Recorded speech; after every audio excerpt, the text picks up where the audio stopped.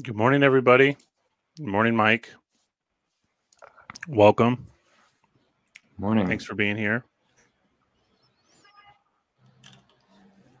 Welcome to episode 3. It's a pleasure to be ahead. here. I'm looking at your channel, though. I don't think you're live on your channel. We're live on mine. It says that we are live on mine, but there's always a delay. I had this problem last time. And so let us know in chat. Are we live on? Yeah, we're live on mine. Are you? Here we go. Yeah. We're moving in a groove. Okay, sorry about that. All right. So so my guest today is Stellium7. I'm sure most of you are going to know Stellium. If you don't, why don't you give everybody a little bit of an intro into who you are, what you do, what makes you tick? Oh, wow. Let's see. I've got a YouTube channel. My name's Mike, and I work in Spain as a chiropractor. I've done that for the last 15 years. And before chiropractic, I spent a lot of time in and out of IT in different capacities. And about 5 years ago, I started looking into alternative narratives when it came to things like the nature of our realm, our history, archaeology, biology, all sorts of different topics. And so that's kind of how it all began for me. I started to make some discoveries that I wanted to share with people and started a YouTube channel about 4 years ago. I think that's right around the same time we met. I was, we were on the Exertus Discord, the original one, before it got yanked. Mm-hmm. And I met you. So there was I met you right when Victor and Andreas were in Spain, coincidentally. Oh, right. Yeah, they were traveling, and I saw that Exertus was in Valencia, and I'm like, what? Because I'd been following his channel for just a month or so at that point, and I'd seen a few videos, and then I reached out to him privately a few times just to send some messages back and forth. And then at one point I saw that he was in Valencia, which is just an hour up the road from me. And I'm like, dude, you gotta come and say hi. And he wasn't that familiar with my research at that point. And I had only made a few videos, and so that ended up happening, and he came for a second visit at another point. So it was fun. We had a lot of interesting collaborations, and I got to meet Victor through him, and a lot of great people on the Discord who I now consider good friends because we're still in communication. And it's been a real wealth of knowledge there and collaborations, and what a blessing that whole group has been, huh? There's been ups and downs, but you and a few others, I consider really good friends. And what an interesting time frame that was for everybody. I remember you were behind the camera recording Victor and Andreas in Spain. I still remember those videos. And my 5th Unveiling a Titan video. It's a series with 6 videos. Yeah. There's a bit of footage there with Victor and Andreas as I took him into the eye of Montgo. Yeah, I remember that part, yeah. Yeah. Why don't we give just a little bit of an intro into that series for people that I'm sure most people are familiar, but for the listeners down the road who will be listening to this and don't know who you are, I'd say that's probably, you're most notorious for the Montgo video on Unveiling the Titan. So why don't you just give a little rundown? And if you want to, you're more than welcome to show some videos or some pictures while we get started here, just to kind of warm people up on the kind of subject matter we're going to be talking about.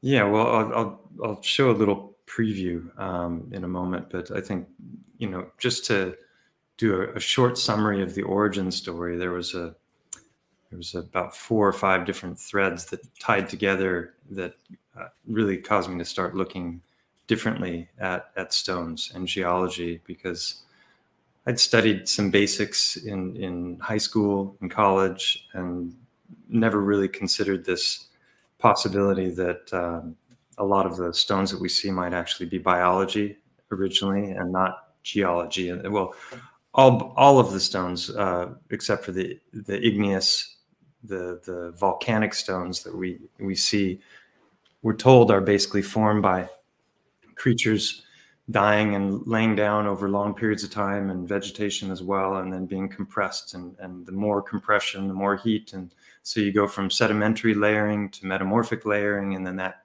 goes down to the magma and then gets pushed up via lava. And that I just took for granted as what actually happens, and tectonic plates and all that sort of thing. So I came across Mud Fossil University's channel. He was talking about the idea basically that petrification could happen rapidly, but he was calling it mud fossils because he was explaining that different kinds of flesh were being surrounded by mud, and that was causing an exchange of materials that eventually led to things turning to stone. And so mud fossil theory, combined with a couple of different videos that I saw that were really challenging some of the cornerstones of geology. There was one in particular by Wakey Wakey that was called Geology Revived.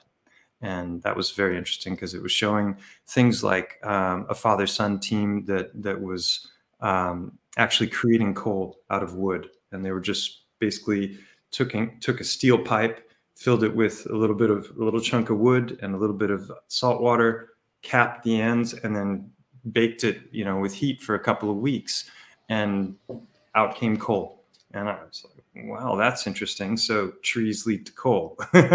Very, very interesting phenomenon. And then in the Wakey Wakey video, I saw another clip from another video of a geologist that was taking a look at Mount St. Helens, and looking at the slurry flows that were created by that volcanic eruption, and showing that these different things that we called sedimentary layers, that the mainstream geological narrative tells us happen over millions of years of time, happen in a matter of hours. And that was a mind blow for me, because it had the detail of the micro layering that we're said is coming over long periods of time of the earth laying down.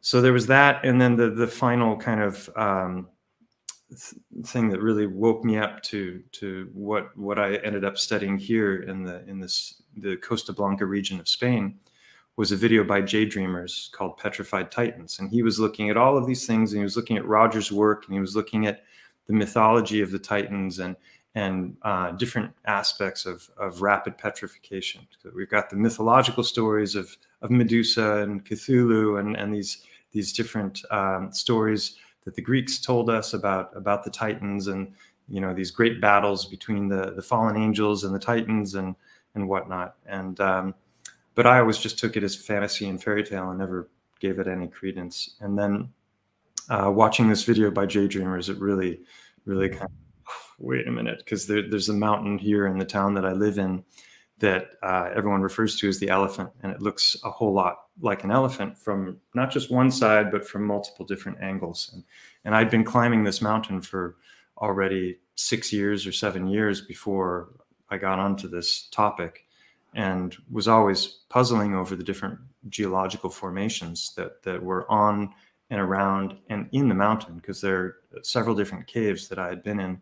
One of them is most prominent. I can share my screen at this point here and show you what I'm talking about.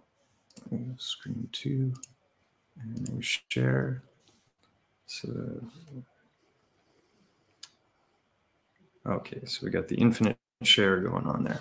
Okay, so this is Google Earth, and as you can see here, it looks like the mountain is sleeping. This mountain here is called Mont Go, and as we move in closer to it, you see that? There's a little bit of lag. Are you seeing that, Ben? There's lag, and you're breaking up a little bit. Oh, Google Earth could do that.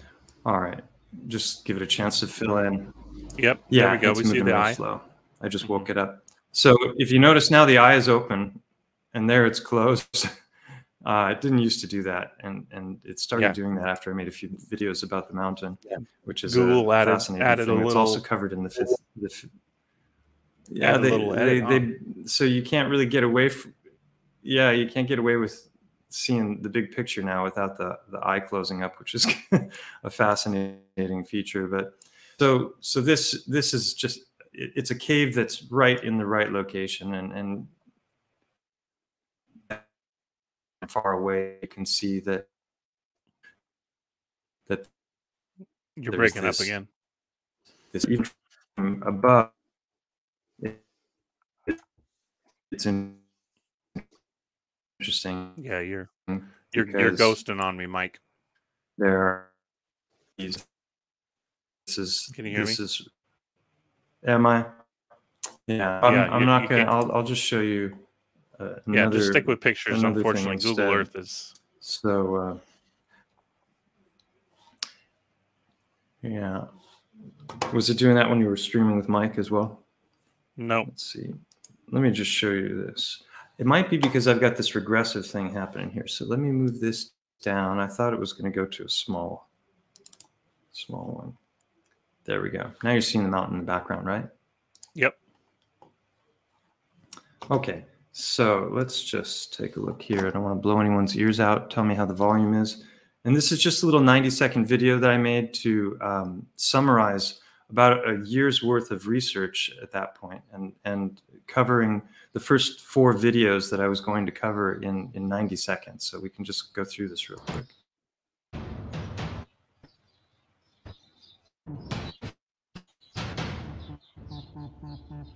Yeah, it's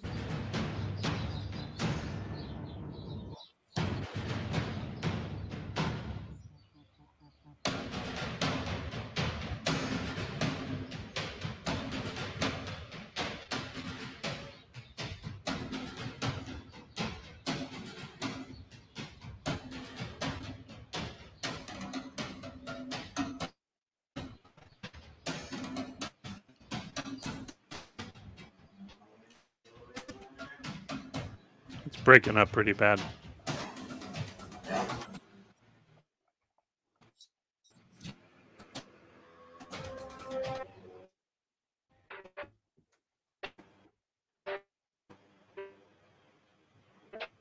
Can you hear me, Mike?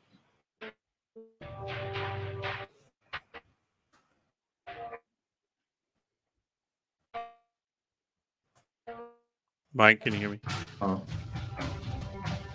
The video is completely frozen. Oh, it's going again. All right. Well, I will just stop it then. Yeah, the music's is lagged. Yeah, the video's not doing so hot either. Might have to just stick to pictures. If you can. Sorry, please. Yeah, we'll do that. Yeah, no worries. I just wonder if it's on your end or if it was lagging for everyone else as well, because everything seemed to be working fine for me. Yeah, it's lagging for everybody. Yeah, so okay. All right. I'm not sure where the bottleneck is, but so yeah, basically I started looking at this mountain on Google Earth and was totally stunned because it didn't just look like an elephant from one side. It had, in the first hour I was looking at it, there was about 10 or 12 different features that I noticed from looking at Google Earth from lots of different angles. And so I decided to get out the anatomy books and go looking online and look at the different structures of like, for example, the eye socket. I mentioned I was a chiropractor earlier, and I remembered that there were all these different bones that come together in sutures, which is the meeting points of the different bones that form the eye socket.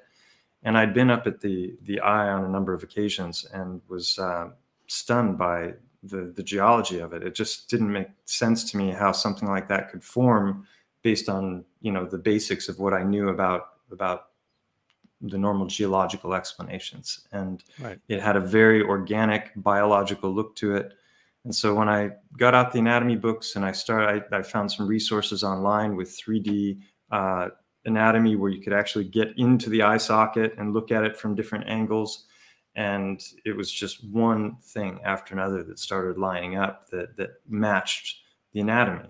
And so right off the bat, I'm like, okay, the odds of it looking like an elephant from one angle, pretty good. There's a lot of mountain, you know, outlines that have that kind of an elephant look to them. There's a lot of different channels, Facebook pages, groups that are showing these creatures that you know appear to be titanic beings that are mountains. And I always thought it was cool. I like to toy with those ideas, but I was also well aware of pareidolia and this idea that our brains can fool us into thinking something is something that it isn't. You know, I can look at knotty pine and see faces in the knots. You know, it doesn't mean that there's a face there, but I see the face. And if I took a picture of it and I expanded it, many other people would see the face also. But it doesn't mean it was a face. So that's important. You know, this idea of pareidolia. And cherry picking is also very important. A lot of people, you know, when they're looking at different things, they pick out the thing that they want to see, you know. And so I was trying to eliminate that to the best of my ability by looking at the anatomy and looking for very specific things. So the first video I made was just an overview of the whole idea. It's the first video on the channel. It's also the video that's gotten the highest view count. And I would do it a lot differently now than I did then, because there's a whole lot of pictures in there that I wouldn't have included because they're misleading. Lots of elephant-shaped structures that, you know, have lots and lots of layers going up, and you know, I'm not suggesting or even believe for a moment that those are elephants that petrified, you know, layer by layer going down. Of course. So yeah, cherry picking, pareidolia. You've got apophenia, which is when you recognize a pattern that doesn't really exist. That's another form of pareidolia. It's pareidolia, pattern-related pareidolia. And then you've got the Dunning-Kruger effect, which I definitely could be accused of having when it comes to geology and even things like chemistry and biology as well, where you learn a bit about something and then you think you know a lot about it, and then you run with your theories because you're certain of what you thought was correct, and in reality maybe it's not. So I was aware of all of that stuff going in, and I addressed a number of those things from the very first video, and I've done many videos since then talking about these things. And but there's also a couple of other phenomenon which are one is the preponderance of evidence. When you start getting a list of things that stack up and match a theory, the larger that list gets, the more it becomes possible or plausible or probable as something that might actually be accurate to a description of reality. So you know, I approached it with the scientific method the best I could, because I knew right off the bat that it was a pretty far out, wacky subject. And you know, I wasn't interested in being the crazy chiropractor who thinks the mountain, you know, behind us is a former Titan. But look at you now. But look at me now. Here I am. So the other thing I mentioned, the preponderance of evidence, is you know, games of chance. Anyone who's done dice games or played cards, they're constantly trying to calculate odds in their mind if they're good at it. You know, other people are just playing their cards and having fun, but the people who are competing, they have to have a real good understanding of what are the odds of rolling, you know, snake eyes once. 1 in 36. Sorry, I'm right next to the road, so it might get loud once in a while. Oh, it's all good. I'm used to the scooters. Everyone should get used to this. Can't do anything about it. Sorry, folks. Yeah. So, you know, roll snake eyes 2 times. Well, you know, in a game of backgammon, you might do that 2 times or 3 times in a row. But when you start calculating the odds of it, starting from scratch, and okay, I'm going to roll 3 snake eyes in a row. What are the odds of that? Right. And you have to be able to calculate 1 times 30, you know, 1 in 36, and then the second time, and those numbers very, very quickly become astronomical. Crazy. Absolutely. So Montgo now, that I've been looking at this mountain for the last 4 years, the coincidence list, if you want to call it that, or synchronicity list or correlation list, is up to over 50. And that's a big number. That's a heck of a lot more than just looking at a mountain from one angle with the shadows hitting it just right, or the vegetation growing just right. Right. And then saying, look, it's the face of a titan, or look, it's a gorilla, or look, it's a whatever. And so that's what the series is about. It's 6 parts now. There's also a live that's under the live tab. A lot of people are not familiar with that, but some of my best videos were done live in the field, where I've gone out and shown these things. And there's one called well, it's Live from the Eye of Mont Go. So that could easily be considered a 7th part to the series, because there were a lot of additional discoveries that were made about the eye socket. For example, when I was up there with Andreas and Victor, we discovered, or one of the 2 of them noticed, that the whole backside of this section of the cave that comes up like a cresting wave, the entire backside of that was covered in a 10-inch thick layer of crystal, which is in perfect synchrony with the theories that I have about how different types of flesh and bone petrify into different things. Yeah, so in what I've taken to calling biogeology, because I think mud fossils was a good term for certain aspects of what we see in the realm, but biogeology is a better blanket term, because some of the things are instant petrification, some are happening as a result of paramineralization, which is a slower process where there's an exchange of materials, and some are happening because they're buried and encased in mud. Perfect example of that would be a bog body. For example, I can show this. It's something, it's kind of gruesome, but let's see here. Where am I? Where'd it go? Yeah, the bog bodies are very interesting. It reminds me of the La Brea tar pits and the incredible stuff that they were pulling out of the La Brea tar pits. Things that were that looked like they had just fallen in. Yeah, so here is this is a bog body, and these are formed when there's highly acidic water, low temperature, and a lack of oxygen, tans the skin. The bones are generally not there because of a dissolution of the calcium phosphate in the bone by the peat's acidity. So that's interesting. But and there was, I'm not sure if this has been edited. Things tend to get edited after I talk about them in live streams. But originally, can't find it now. But it said, and I think it was here, that it said the organs harden. So basically all that's left is the keratin, the skin, the dermis, and the hair. And then all of this, in my opinion, would easily break down to earth, as it starts to erode more and more. But the most interesting point is that the bones dissolve and the organs harden. So that's just something I found out about in the last couple of weeks, and it's something that would have definitely been a part of what I took to calling boiled egg theory, because in trying to understand what I was finding, let me just get some examples here up. Yeah, the bog stuff is incredibly interesting, and you might make this point, but I'll make it just in case. It's really important to remember what he just said there about the bones dissolving and the organs hardening, because that's going to be kind of the staple statement for what me and you, I think we share many, many views, and how we can describe a world with all these organs and very few bones and a lot of other anatomy missing. So sorry, I just wanted to say that, but yeah, keep going. Yeah, no, it's a great point. And the bog body thing was interesting, because that's just another potential confirmation of the theory that I already had, which I was believing involved massive amounts of heat, or like an electric plasmatic event, and that we haven't even gotten into it yet. But after doing all this work on the mountain,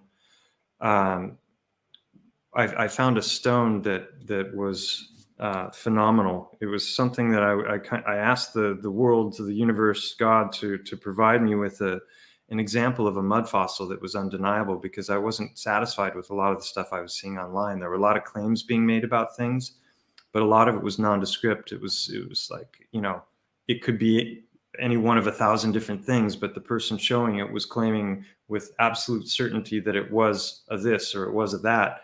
And Right. I found that to be rather frustrating. And so let me just pull up here.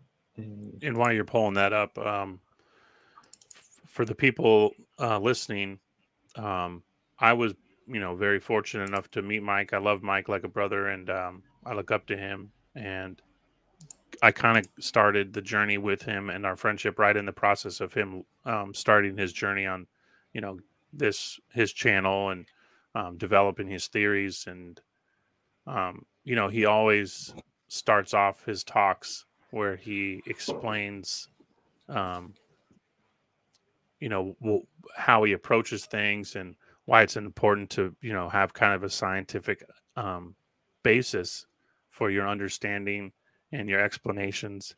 And I think in the YouTube world today, especially when we're dealing with topics like this, it's really, really quite amazing the level of detail, and you hold yourself really accountable, and your explanations are so thorough that it's really remiss. And people that hear what you're about but don't invest the time into your research and what you show, they're really missing out, because I would say it's some of the best stuff on YouTube.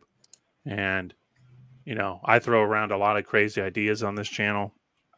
If anyone saw the first episode, me and Mike were really throwing out some pretty outlandish stuff. So that's why I wanted to start with Mike, because we're starting like way up in the air, looking at the world from a really um you know standing back perspective, so to say. And your ideas, I think, are just as monumental, but on a smaller scale. And it's important for people to understand um, that, Mike, really, you approached so much of this with such a great anatomy and biological background that it really helps the newbie, in a sense, get a good grasp of what it is you're saying. And I just wanted to thank you for that, because, man, you don't get enough credit for it, and it's made a world of difference for me. You're just watching your videos has made my anatomy, because I took anatomy in college, and I can't remember any of it, but like, you make it so much more interesting. So I just wanted to give you that nod. Thank you. Yeah, it's a huge compliment. Yeah, well, going back to this stone that I found, I was walking in a river bottom and I picked it up after sending out this request, and I immediately recognized it as a heart. It was 4 times the size of a human heart. If you hold up your fist, that's more or less how big your heart is. And this was, well, I'll show it here. Let me just present, share screen. So this is and hopefully before this stream is over, you can show the people a few of your physical collections, if you don't mind. Yeah, I can run in and get them. And why is this not working? Because, you guys, technical difficulties. He's collected some, this happened even if to me. you don't have a good background on anatomy, these rocks are insane, and they're gonna have you looking down at stones everywhere you go. I took my kids to the beach not long ago after Stellium started. He'd call me every once in a while when he was out on a walk, and I remember he was in this riverbed, and it was just like, another one, another one, another one, another one. It was unbelievable. And now I'm like, my oldest son loves collecting rocks, and we've watched a few of your videos together, and it just, it's just mind blowing. I wish I could have been 9 years old watching videos like yours. So it's great. Yeah, well, geology would have been thrilling to me if I had Right? known about the stuff I know now. For sure. Same here. And it's sad, because I think so many things, like for me, geology was a bunch of old guys digging around in the dirt, and it's like they've got these tools, and they're like, it's like 2 days to dig out, a foot square or something, because they don't want to break whatever it is they're trying to pull out of there. And I'm just like, No way. That's the most boring thing I can think of. And we're going Oh to yeah, space, so I couldn't agree with you more. Yeah. uh, That's why, again, so I love the newspaper stuff, and I've shared a bunch of what I found that correlates with your stuff. And let me tell you, archaeology and geology in the 1800s was unbelievable. Like yeah. movies don't even come remotely close to doing the justice to what these archaeologists and biologists were finding. The archaeologists were teaming up with the biologists, and we'll have a few articles where we talk about Hmm. that. But the things they were finding, and the amount of movie scripts just in this field that we're discussing together that I found in newspapers is pretty unbelievable. I mean, these articles are so good that you're like, well, this could be a movie. This could be a movie. Or I find some that are so closely Right. parallel to movies. I'm like, man, these script writers are just doing what I'm doing. Maybe look at this Okay. picture though. So I think I'm good to go now. So this is the one. This is the rock I was talking about. We'll come back to that other one in a minute. But it's this is phenomenal because already from just this one angle, this is exhibiting a whole bunch of very, very specific anatomical features. So if I put this off to the side here and pull up heart anatomy, and it just disappeared. Sorry, folks. Rookie mistakes. It's only letting me open one at a time. Okay, never mind. We'll do it a different way. So you'll just have to remember what is going on here. So this is what's known as the left atrium, and this is the left ventricle. These are the two sides of the. There's we're told the heart is a 4-chamber pump, which is also not correct. This is the coronary artery. There's a sulcus going down here, which is like a little indentation where the coronary artery lays.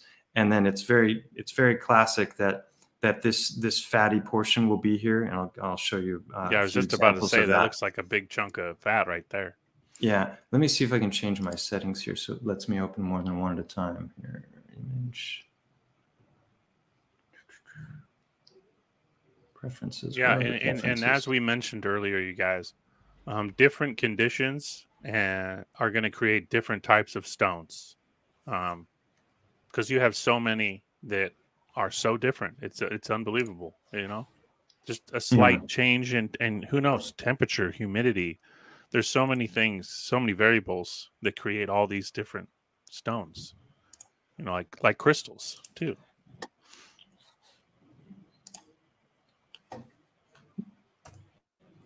I had everything ready to go, and now my just my image. Like, how basic is image viewing software? Like, how hard can that be? All right. Yeah. Let me share my It's all screen good. again. Okay.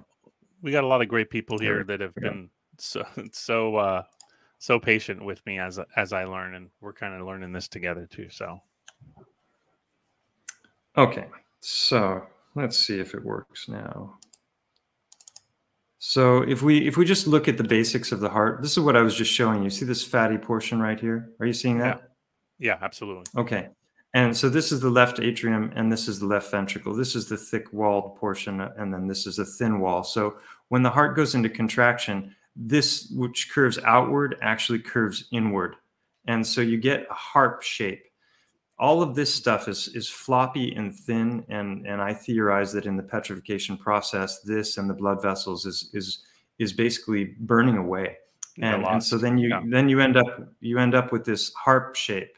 But in some cases, the atriums remain. But I've never found any that have the blood vessels remaining because these are thin and they're fatty. Yeah. And so the thing about the heart is it's very malleable, and you can see how just grabbing it here, it's going to bend, and this is all going to be burning away. These are the atriums here and here, and they just are like flaps that sit on the heart.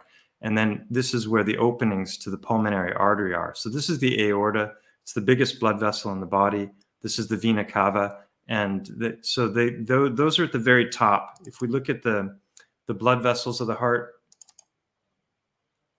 oh, for crying out loud. I'm sorry, but this is just all right. I need to I'm just going to close my image viewing software.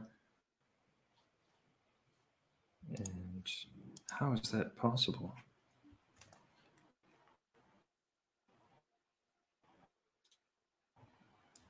Don't get it.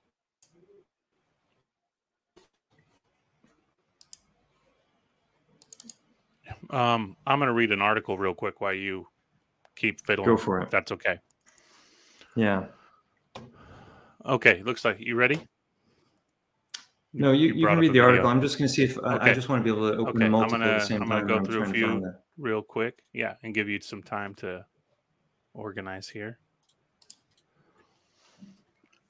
Petrified heart found at Sterling, North Dakota, 1926. Petrified heart of a human of gigantic stature found plowing the land. Also found petrified intestines. What is said by medical experts to be the petrified heart of a human being of gigantic stature is being exhibited in the city today by E.L. Herr, prominent farmer and breeder of big type Poland China swine, who lives near Sterling. Mr. Herr found the unique rock-like formation on his farm several years ago, but the curiosity has never before been shown in Bismarck. The petrified heart is as hard as a marble, and it weighs 2 1/4 pounds. It has an appearance identical to that of a human heart, physicians say, except that it is considerably larger. The veins are easily discernible, and the various cavities contained in a heart are shown. Even some of the muscles can be clearly seen. Mr. Herr found the curio on the top of the ground following its first plowing. He made a diligent search for other remains of a human body or animal in the vicinity, but found nothing except a small section of what appeared to be intestines. This was also petrified. No bones of any kind could be located. The petrified heart is attracting considerable attention since, so far as is known, here, nothing of its kind has ever been found. Now, that's just one. We'll get into some more. I have dozens and dozens of petrified hearts, petrified animals. Yeah, I made a petrified thread of all my posts. One that's actually only not even half of my post, but you guys watching, you could see some didn't load, but there's dozens. There's dozens and dozens. We'll do one more petrified heart. Yeah.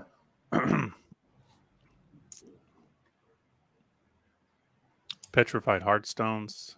Mr. Suddenberg is the possessor of a very interesting and valuable relic. While digging a well on his place the other day, he found a petrified substance of the shape of a heart at a depth of 6 feet below the surface. The stone was broken open and was found to be, in fact, a petrified heart. Each valve can easily be traced in the stone. It was entirely encompassed by a dark brown substance, which upon examination was found to be oxide of iron, and is thought to have been formed by the iron in the blood. The heart is about the size of a man's fist, the same as the human heart, or that of a deer. The relic is very interesting and has been examined by a great many people at Ray Humiston's drugstore, where it is on exhibition. So this is the giant heartstone on the path to St. Michael's Mount. Really interesting. This is a hike in the UK, I believe. Correct me in chat if I'm wrong. And there's a rock that's shaped like a heart, and it's absolutely huge. It's a boulder. It's a huge boulder behind the sign. And, you know, me and Mike are talking about, you know, gigantic biogeology. You'd have to think that there are some stones that you've perhaps seen in your everyday life that could possibly be hearts and belong to creatures of absolutely monstrous size. So yeah, if you don't, I think I'm ready to go now. So now I can I can show some. Let's see here. Present. There we go. Okay. Tra-la. So here you've got that fatty portion I was just talking about, and you can see this has been fractured. So this would, if it hadn't cleaved here, this would have extended below. So that's just one of many beautiful specimens that have come my way from other.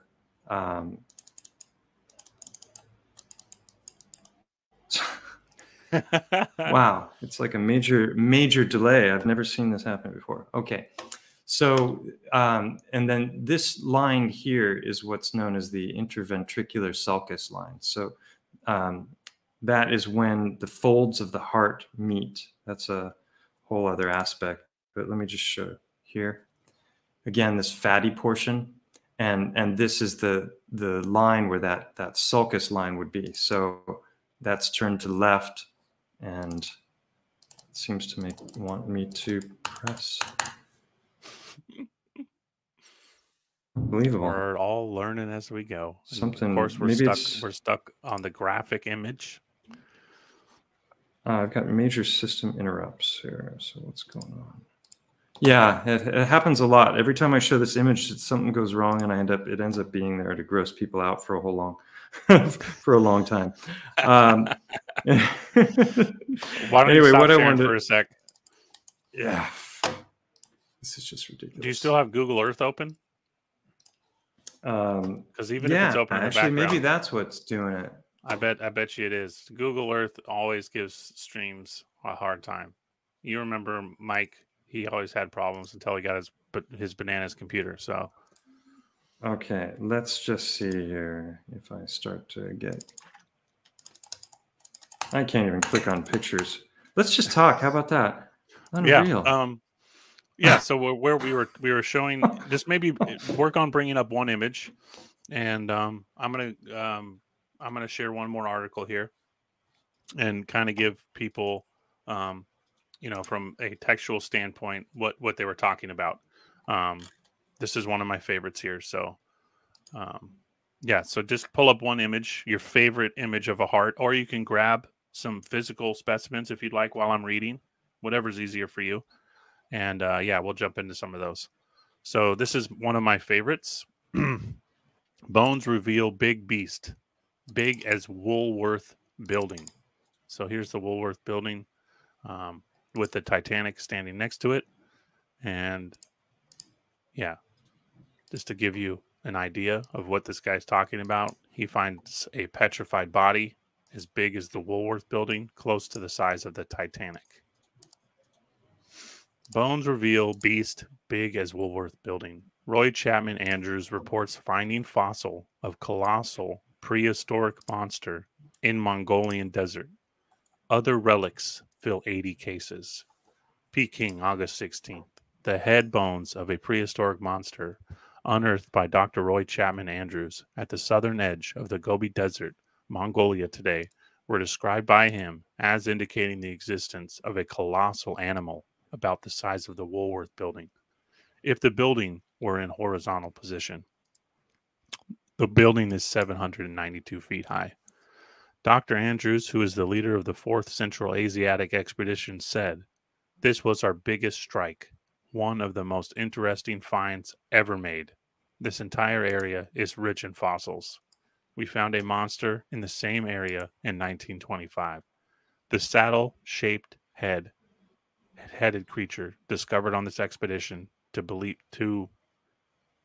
is believed perhaps to be the great-grandfather of the 1925 monster. Had a peculiar nose. The head is very broad and had a peculiar feature is that its nose narrows in the middle and gradually broadens towards the nostrils. Dr. Andrews said he was more than satisfied with the discoveries. He considered his finds Sorry, it's hard to read sometimes. He considered his finds, with his findings of dinosaur eggs in 1923.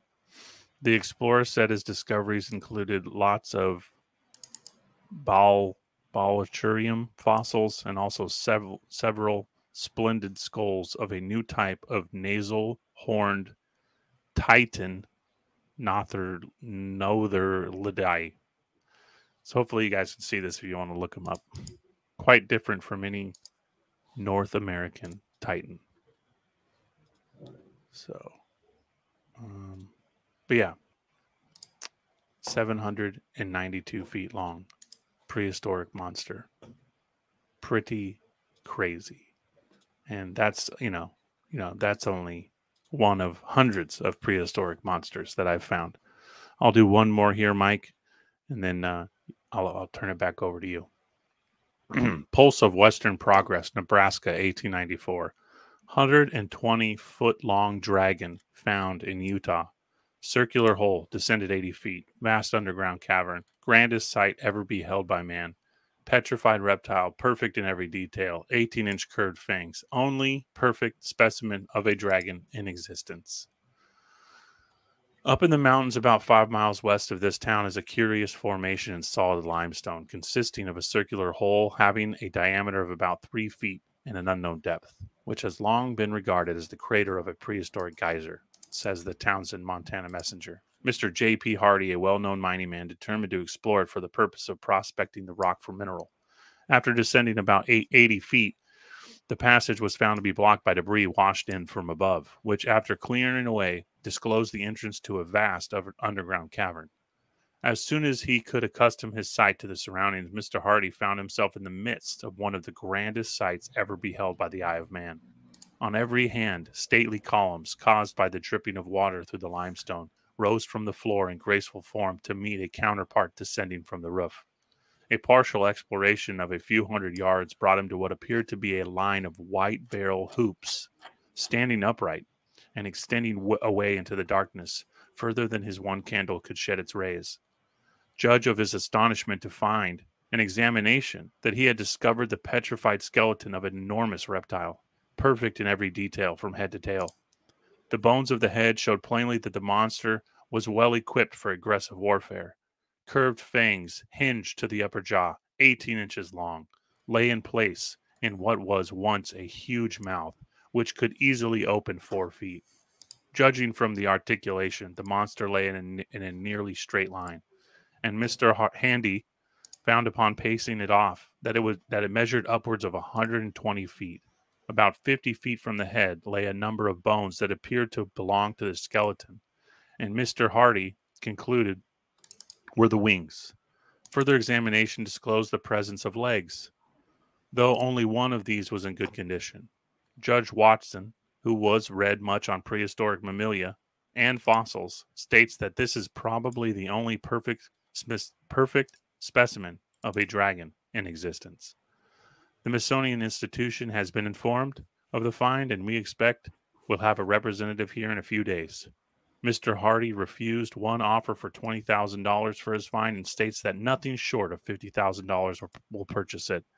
He has been trying to keep the discovery a secret in order to be prepared for the rush that is sure to follow its announcement. But we are here to write up that the news our readers may look for more disclosures as the cavern is further explored. So one thing that as this show progresses that you'll notice is the Smithsonian Institute is called, and you never see another article again. And that happens more than you could ever imagine. So yeah, where finds go to disappear forever. Exactly. So yeah, thank you for letting me read that. Go ahead. Isn't that where the Ark of the Covenant went in the end of Raiders of the Lost Ark? I think you're probably an Indiana Jones fan like me. I mean, it was one of my favorite series as a kid. Obviously, you're a little bit older, but you were at that age where it was like, still very much triggering things in your mind, I'm sure. And I have plenty of articles that literally feel like they stole parts of the Indiana Jones series from them.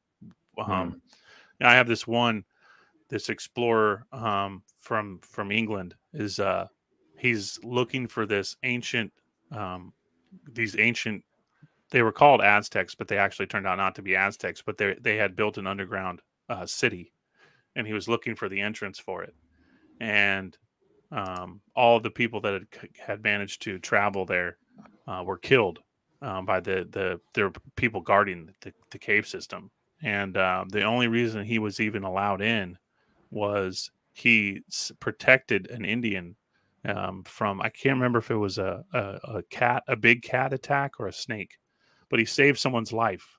And because he saved someone's life, they took him to meet the king. And they had all these sliding doors, and there were like trigger rooms where darts would come out, and there were like gas chambers. Literally, they could close off parts of the cavern, and they could gas the chambers, so they'd never been penetrated. So he went into this city. I'll have to pull that article up before we finish. But anyways, so that those two that I've read just kind of give you a small idea. We're talking, and again, we're dealing with your Titans, which are much larger. But from a from a textual standpoint, the 900-foot, 700, 800-foot one is about as big as they get, you know, because they're finding them just below the surface, you know, but nothing compares to your Titan. So yeah. Yeah, well, I mean, I think that it's fractals. You know, this is a 3-mile long Titan, roughly, and then you've got Roger and many others who are looking at Google Earth and finding things that are, you know, hundreds of miles long, even, you know, 1,000 miles long in some cases. 13th Monkeys mapped out a dragon in the Pacific that looks to be, I think it's about 1,500 miles long, and it looks like a plumed serpent. It's very detailed, you know. Hard to examine that to see if there's any evidence. But what I'm not finding with any of those channels that are showing these kinds of things is any boots on the ground examination of it. And I've mentioned a couple times that I think that the caves are key, because if you see something that looks like a head, there's a famous picture of a let's see, I think I've got things working here a little better. You know, this is in Hawaii. That's a classic of what. Oh, am I sharing? I didn't even check. No, not sharing. Not. Okay. Yeah, it turns out it was Windows Explorer, and the only way I can fix the problem is to do a restart, which would stop the stream. So I did a workaround, but I don't have the same access to my files, so I may not be able to get around as quickly as I was hoping, but this will work. So this is an island in Hawaii, and I've seen helicopter footage of this, and as they fly around it from a lot of different angles, it looks like an elephant lying down with the trunk coming out to the side. This is in Iceland, and I've also seen 4K footage of this where they've gone by it in a boat, and it's all part of the mountain here. This is a side view, and you know, maybe it's just pareidolia. I don't know, but it sure looks a lot like a creature, but it doesn't match, you know, elephant anatomy. When I see things like this, I'm not thinking elephant. You know, there's a lot of stones and mountains that have an elephant feel to them, but it doesn't mean that they're elephants. And this is why you've got to go, you know, into more detail. Google Earth can be a big help. Yeah. But if you're not actually looking at the anatomy and looking at the histology, which is the study of tissue, and comparing what you're seeing on the ground to what, you know, you would expect to find, then you're just, it's point and claim, which I think is what most of the people out there are doing. There's one channel called Tyson's Mud Fossil Adventures, and he's doing a lot of boots on the ground stuff, and he's talking about creatures that are, you know, basically the size of continents, and or, you know, partial continents. So it's hard to kind of grasp it and get your head around it. But with Moldt Go, there were so many very specific anatomical features that it was easy for me to start to show all the different ways in which it was matching up. And just in the eye socket alone, there's close to, I think it's almost 20 different anatomical features just in the eye alone. So, and they're specific. And in the videos I show, here's the anatomy and here's what you're seeing, you know? So it's not, I'm not just pointing at it and going, see, that's the interventricular sulcus of the heart, or that is the, you know, I'm not making claims. I'm saying this looks like this, and here's how it compares. And that's what we need to see more of. Otherwise it's just, you know, people engaging in flights of fancy. And then if they're making a lot of claims about it, I mean, pareidolia is a very real phenomenon. This is not an elephant. That's not a dragon. That's not a cat. You know, so I mean, you know, I'm well familiar with pareidolia, and most of the people who criticize my channel, it's a hand wave dismissal, and they're not actually reviewing any of the evidence that I presented. That was not an ET tree, you know. And then there's all kinds of stuff with people photoshopping, like someone photoshopped this particular stone to make it look very, very much like a hippopotamus. Someone took this one and then turned it into this. So we're in this era of, what is real, and you have to do these reverse image searches to see, is this something that's been manipulated or just created by AI, because AI is getting better and better at faking stuff. And so, is this Sigmund Freud, in a tree? I don't think so. Holding a cigar. So you gotta exercise discernment, and that's what I've tried to do from the beginning. So going back to the hearts, there's very specific features. At the top, you've got the aorta and the vena cava. You've got this classic line that goes down. You have another line that goes this way, separating the atrium from the ventricle. And then if you turn it around on the backside, there's additional. This is the backside. So here's the openings to the pulmonary arteries. So you've also got the blood vessels. You've got this fatty layer. And then we have what's known as the pericardium. If I can find the, let's see, desktop. Where are you, desktop? I'm in a totally different program now. And desktop. No.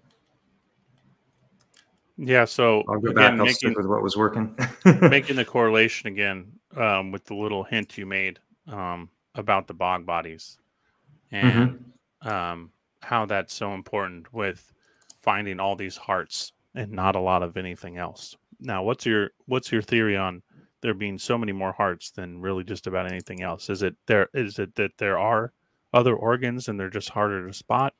Or what do you think? Yeah, there are other organs. They're a lot less distinct, and that's the problem. If you look at a kidney, it's shaped like a kidney, but it has this opening for the blood vessels that goes just in and out of the side where the indentation is.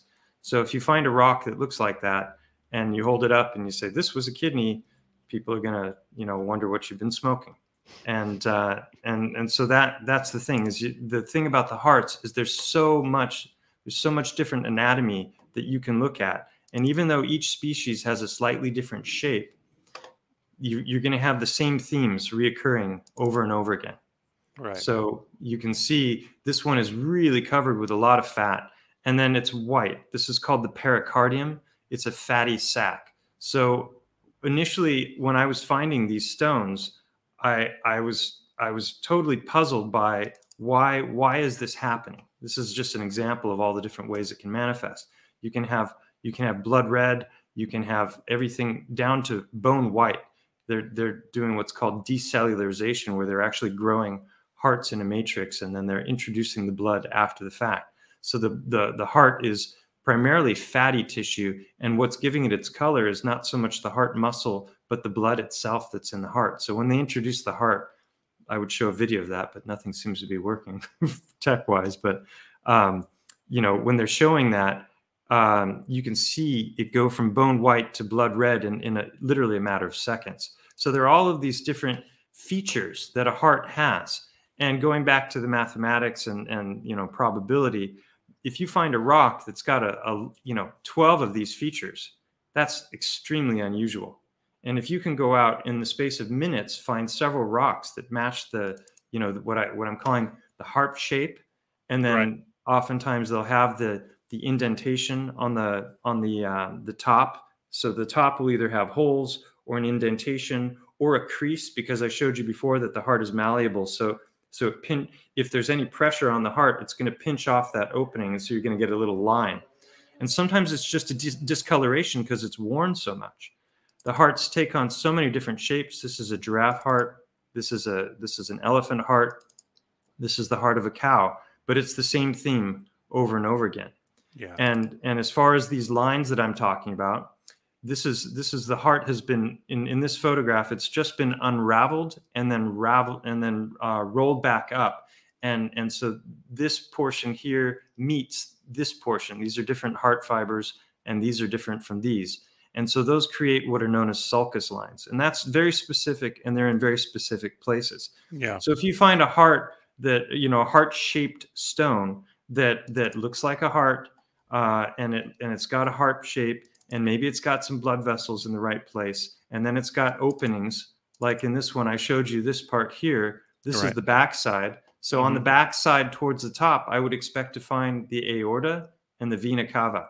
And guess what? There it is, right? So this is from the first video I made on the subject called Mud Fossils, the Heart of the Matter.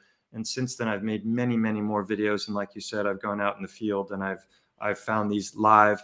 I've found so many examples of them in all sizes, from millimeters up to, you know, a meter in size.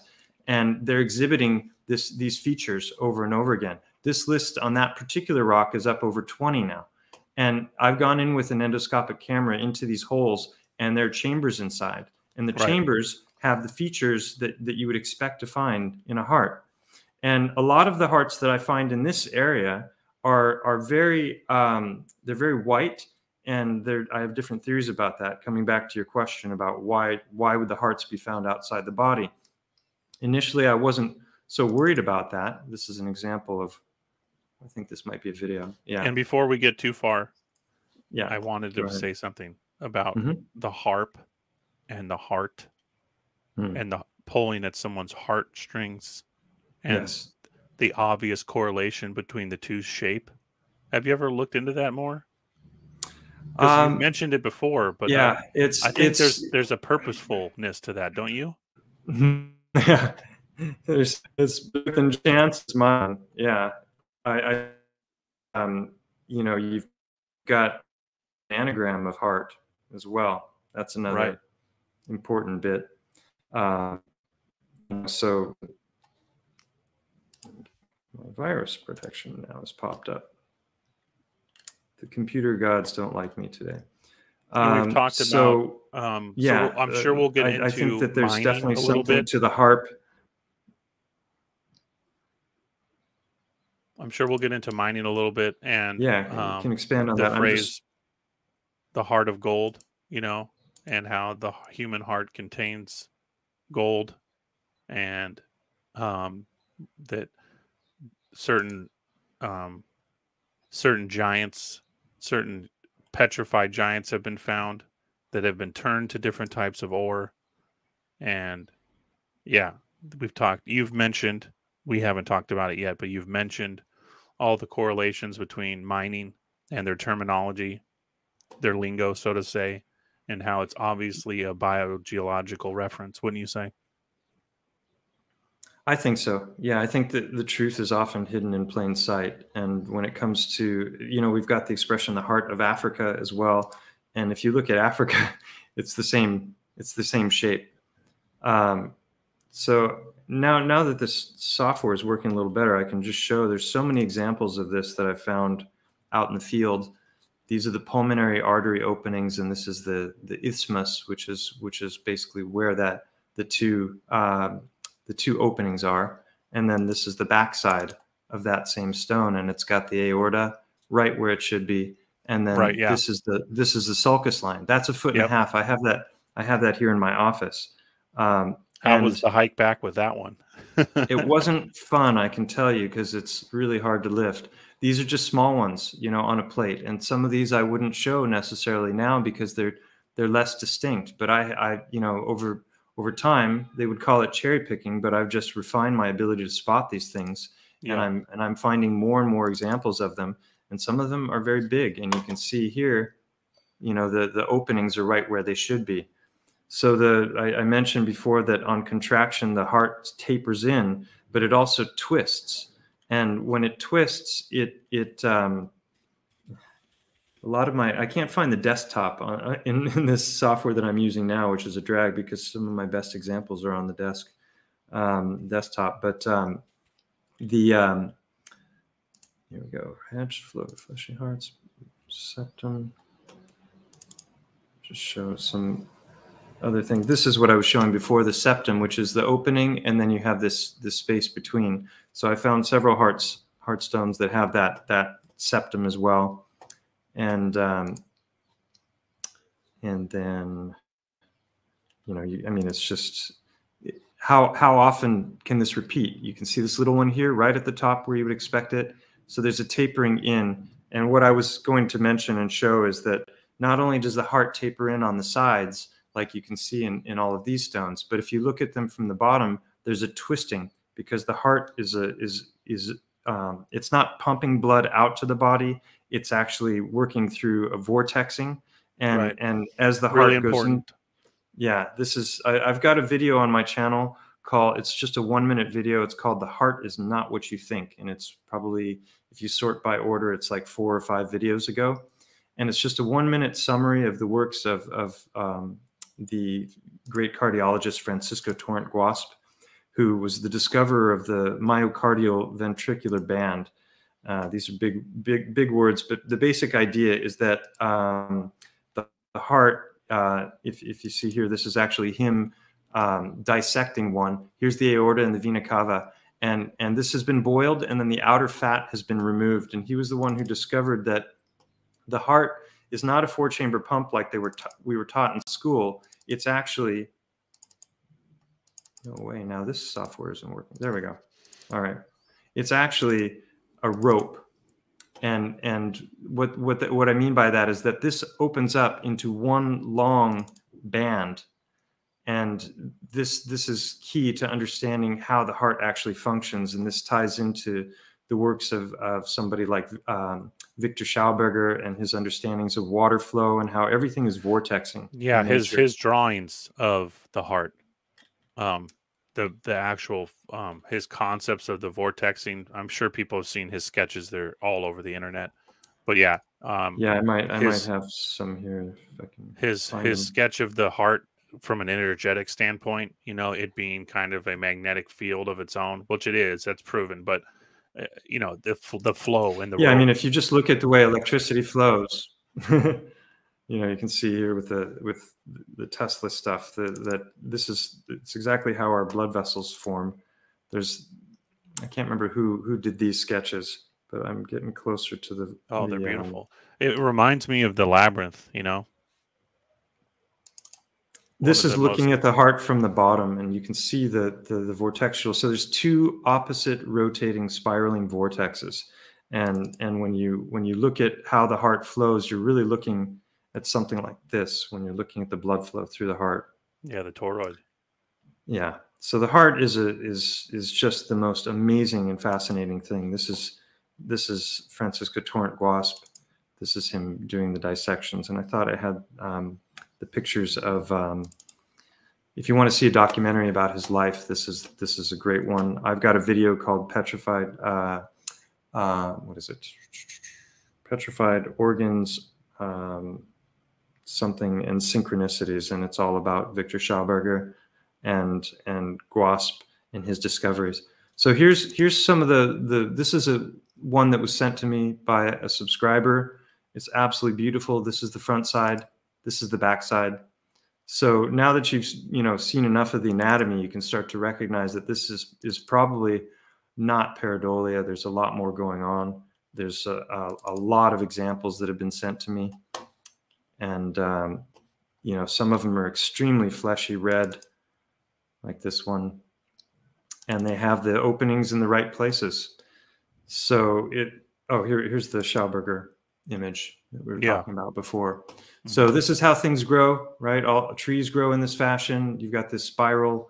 This is exactly what the bottom of the heart looks like. Heart is functioning as a dual opposite rotating spiraling vortex. And it's just absolutely incredible when you understand the implications of that, because that's exactly how, magnets function as well. If we're looking at magnetic flow, this would be, well, that's a video. Don't want to risk video right now with all the challenges I'm having. Electric. Yeah, it's quite amazing, really, when you understand the vortex and how it actually is, almost an energy generator, of its own. Yeah, there's it's like a singularity right in the very center of it. Exactly. Mm-hmm. And so this is what a toroid looks like. And when you look at magnets, you're looking at the same thing. Here we go. This is a ring magnet from above viewed on a ferrocell. And so basically you're looking at a rotating vortex, And this is what we're talking about when we're looking at the heart. The heart is so more fantastic than we were ever taught. I have a friend who's a cardiologist. He wasn't taught about any of this in school, even though Francisco Torrent Guas made his discoveries in 72. It took him 25 years before he finally started to receive recognition for what monumental discoveries he made. And unfortunately, you don't win the Nobel Prize. You can't win the Nobel Prize when you're dead. So this is how life functions, and we see it in everything. We see it in the way in which water functions, the way in which things grow. Fulgurites, this fractal pattern of blood vessels. It's just so incredibly fascinating when you get into it. And that's why I've devoted so much of my time to making videos to share this with people, because I think that if we knew more about geology, and anatomy, and from a perspective that more closely matches reality, our kids would be incredibly fascinated, and they would love to know more about this. So this is getting back to some of the things I was trying to show before when everything started glitching. Here we're looking at the eye socket. It's very, very specific. You have these different colored bones, and these lines where those bones meet are sutures. And then you have what are known as fissures, which are openings here. And so in the 2nd and the 5th Unveiling a Titan videos, I show video footage of us going into these fissures. And I show that they're in the eye socket of Mont Go. They're exactly where they should be. And not only that, but right in here, cresting up in the middle of the cave, is the remains of the eyeball as well. Right. And as I said before, the whole backside is covered with this quartz layer, which I've theorized that all things that are fat in the body will petrify into quartz. So you've got ligament, tendon, nerve, brain, disc, and blood plasma as well, because 55% of the volume of blood is plasma, and that's primarily long chain fatty acids. They're lipids that are fat. And so all of those different things in the right conditions are going to petrify to quartz. And that gets back to another question. Really important statement right there. Really important. The quartz and all the different types of quartz are so very much related to a biological prior existence, wouldn't you say? For the majority of it. Yeah, and it's not just biological in the sense of creatures. It's also trees. In trees as well, because all the different ways in which sap manifests also petrified to different kinds of quartz. And it's going to be everything from bone white to blood red. I mean, if you go into some of the trees, the different ways in which trees grow. I showed this in my live stream the other day. This is I think it's called the dragon tree, and it's got this blood red sap. So what's that going to look like when it petrifies? It's gonna look like something that was bloody, probably. Yeah, something else that's interesting. When I was in Mexico, one of the times I was there, I went and saw the oldest cactus in Mexico, and it bleeds red as well. How interesting is that? Yeah, very interesting. So again, these are the fissures I was talking about. This picture is very fascinating because in the cave of Mont Go, when you come in, it goes back, and then there's a 45-degree angled drop going back down. And in the 5th video, we go down this narrow passage that's big enough for your body and not a whole lot more. And then we go down, and it opens up into a cavern right here. I mean, so this is where it gets back to odds. How many coincidences have to line up before you start having to consider that, hey, maybe there's something to this? This is a screenshot on Google Earth. I have a better picture elsewhere, but I can't find it right now. But there's an opening here. It's a cave that goes this way, and if you look here, this is where the infraorbital foramen is in all vertebrates, not just in an elephant. So it may not be an elephant. I've said that many times, but this is looking through that from one side to the other. This is from further out. So, so this, where you're seeing light here, this behind this structure, that's all broken away. Right. And you can see that here. This is all broken away. So here it continues, and you have the cave, and then here I was standing over here looking this way, seeing the light here. Right. But this is looking through. So that would normally be closed and you wouldn't see light, and it would continue, and it continues to the other end, which looks like that.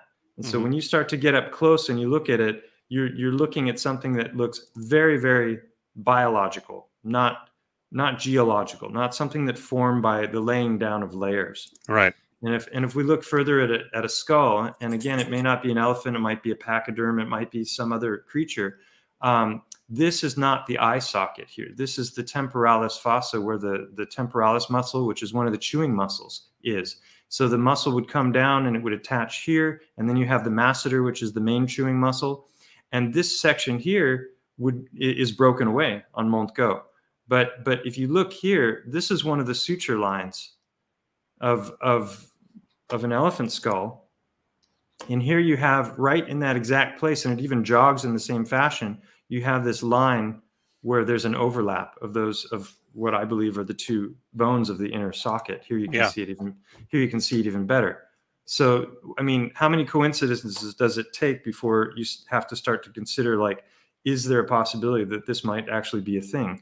Right where you would expect the optic fissure to be, there's a big crack in the cave right there. And there it's going down. So that's where we crawled in. And so to the left over here is where here's a better picture, shows them side by side. So this is an elephant skull. This is the optic fissure. What are the odds? Yeah. You know? Wow. Incredibly similar. Yeah. So, you know, people might say, oh, you're just cherry picking. And it's like, oh, okay. Or I'm showing correlations. And this is the 10-inch thick layer of crystal that I was talking about. I don't have my best pictures in this folder on this. Let me see if I can. Here we go. So here's the cresting portion that sticks up that I was talking about. Right. And inside, from the front, there are channels going in that are like blood vessels. And those channels break off into smaller and smaller channels, just like blood vessels would. So, you know, it's just like, after a while, you're left shaking your head because there's just so many things that are lining up. So either reality is morphing to match my investigation of it, or this is a real phenomenon so this is the backside of it. And look at the structure. Now, if you look at the structure of an eyeball, you have the sclera, right? This fat, but it's not just the sclera and then the nerve. You have the attachments of the muscles themselves.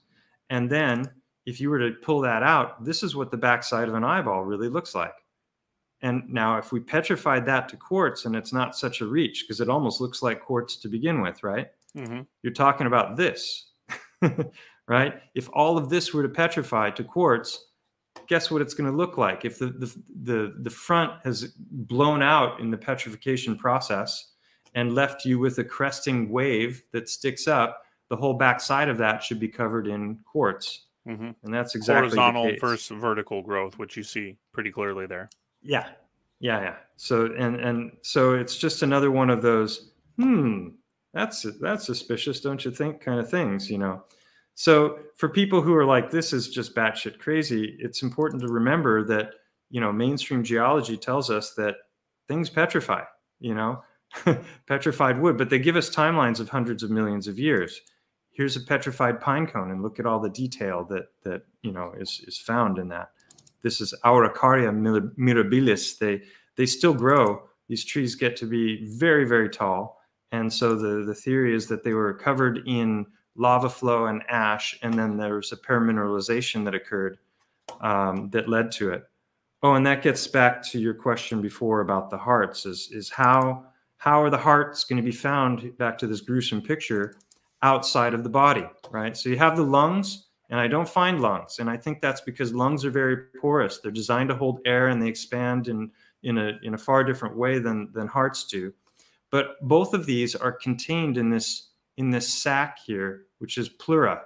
And pleura is just the name for this big, thick, fatty layer that holds all the organs and the liquids in. Then the heart itself is contained in its own fatty sac. It has the thickest of the fatty sacs in the body. It's known as the pericardium. So isn't it interesting that this first rock that I found that got me on this subject in the first place is white, except where everything has started to break or wear away, and then it's blood red. And if I put it under water, it really comes to life. Yeah. So fascia I've seen you do it. Yeah, and fascia is found throughout all of the different parts of the body. If you look at muscle, for example, it's not just surrounding the outer layer of the muscle. It goes in and it's microscopic. So fascia is the very likely the real neural matrix of the body, in my opinion. There's a lot of experimentation that's being done showing that it appears to be a communication network as well. You know, so we have our nervous system and our nerves. Yeah, very fiber optic-y. Yeah, for sure. It's totally like the mycelial network of the mushroom as well. Definitely. So, you know, it's as above, so below, but it's also as within, so without. And, you know, so getting back to these heart stones, you know, I have hundreds of examples of these, and I've been refining the ability to see them. And the ones that I have now are just showing so much anatomy. And, you know, so if you go to the, you know, initial videos that I showed, but here's 3 in a row. These are about a foot long, and you can see right there, that's another rock that's embedded in there. I had to pry that out. And here as well, I wish I'd saved these too, because they're fascinating. But this one, it's got the isthmus I talked about before, and on the back side, it's got a big aortal opening right where it should be. And then at the bottom here, which is fractured and cleaved off, this would have been curved like this, like the others. You can see the opening to the ventricle. So that, you know, that's just a huge number of anatomical correlations. There you can see it better. There's your ventricle opening. The ventricle being the one of the biggest chambers in the heart. Yeah. So now I've been talking everybody's ear off for a while. You know, some of them show blood vessels as well. I'm going to read an article that's going to kind of kick us into the next little segment, I suppose, that I want to get into, and that's discussing giant trees, mining, and their correlation, if that's okay. Absolutely. Hold on, yeah. I think. Before you do that, let me just show this rock here. Oh, please. Look at that. Can you see that video? Is it lagging or is it nice? No, it's lagging a little, but I can see it. Yep, you can see it, the redness of iron. Yeah, so that one had the openings at the top, and I just smashed it against other rocks, and you can see that it's basically like blood inside. Yeah. So, you know, it just goes on and on, the number of correlations that match up. But go ahead with what you were going to read. Yeah, so you've seen this one before, but it's a good little segment into the next thing we're going to discuss. Nevada petrifactions and fossils. Nevada, 1869. It is not a little whimsical to notice that since that little 10-foot stone man was dug up at Cardiff, which is creating such a sensation among the New York Yankees, there are plenty more suddenly resurrected down in Arizona and in various other parts of the country, compared with which the Cardiff giant is a mere Tom Thumb. Over in Calaveras County, California, huge petrified... I apologize, my dog keeps chewing on a rock. That's annoying. And now an airplane. Come on. Really? Go to sleep. My apologies. Where was I? Over in Calaveras County, California, huge petrified skeletons of men are said to be quite common. Also, the bones of yet huger animals on which they used to ride, judging from the saddles as large as dump carts, found still strapped on their backs. We helped to dig up a thigh bone ourselves over there, 15 feet long, which doubtless belonged to some antediluvian chief. Some called it an old log, but it was the shape of a thigh bone anyhow, and badly petrified. We have never known many complete stone giants to be exhumed in this vicinity, but out in Humboldt County, one large body, over 100 feet long, known as the Little Giant, has been found completely petrified into quartz and silver ore. It is well known to us all that petrified horses are plenty in Comstock Ledge. Some of them are over 50 feet high. Also, numerous huge spurs, which none but monstrous men could appropriately wear. No human bones, except bones of contention, have yet been found in the Comstock, but some of these are of great size, especially those found a few years ago. Petrified wild cats are still found throughout the mining region. We have plenty of big feeling men among us, but none of extraordinary size to petrify, although many of them are already old fossils or fast becoming so. That just goes on to describe the people that they're working with. But the part that I really wanted to focus on was absolutely gigantic men in California. So those of you familiar with the gold rush and the hydraulic style of mining that was very much made famous in California, where they were using high pressured water to blast away entire mountainsides. So yeah, they find a 100-foot tall petrified giant, a 50-foot tall petrified horse, saddles still on the backs of some of the petrified horses, as big as dump carts. And the important part of although this is a whole excerpt is incredible, the part I was wanting to transition through was known as the Little Giant has been found completely petrified into quartz and silver ore. This is something me and you have talked about for a long time over the years, Mike. And yeah, so let's transition into your opinions on mining and mining's relation to mining biogeological forms, and how trees fit into that whole situation as well. Yeah, it's incredible. And the quartz aspect of it as well is, another thing that it's not uncommon to find things that are petrified that are quartz. And so there are some out there who've criticized this idea, and they're like, show me the chemistry, show me how that can possibly work. And some things are self-evident. You don't actually have to be able to explain the chemistry or the mechanism behind how something exists if it exists and it's there before your eyes. The empirical evidence trumps any model about how that evidence came about.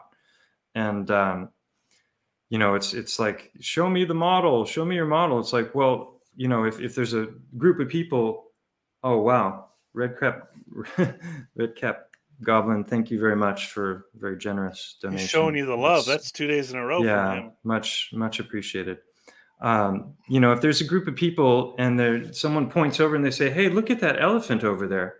Everyone can look. If there's an elephant there, they're going to agree. Wow, what a cool elephant, But who's going to be like, how do we know that's an elephant?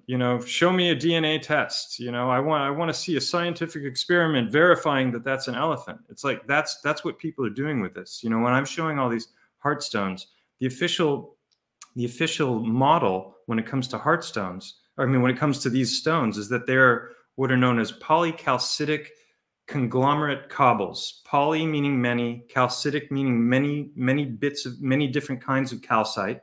Polycalcitic. Conglomerate just means it's a mishmash of a bunch of different kinds of elements or stone, right? Right. And cobblestone is just the word we use to describe stones that are shaped like this. Like you can go into the old world cities and those are cobblestone roads in the cities.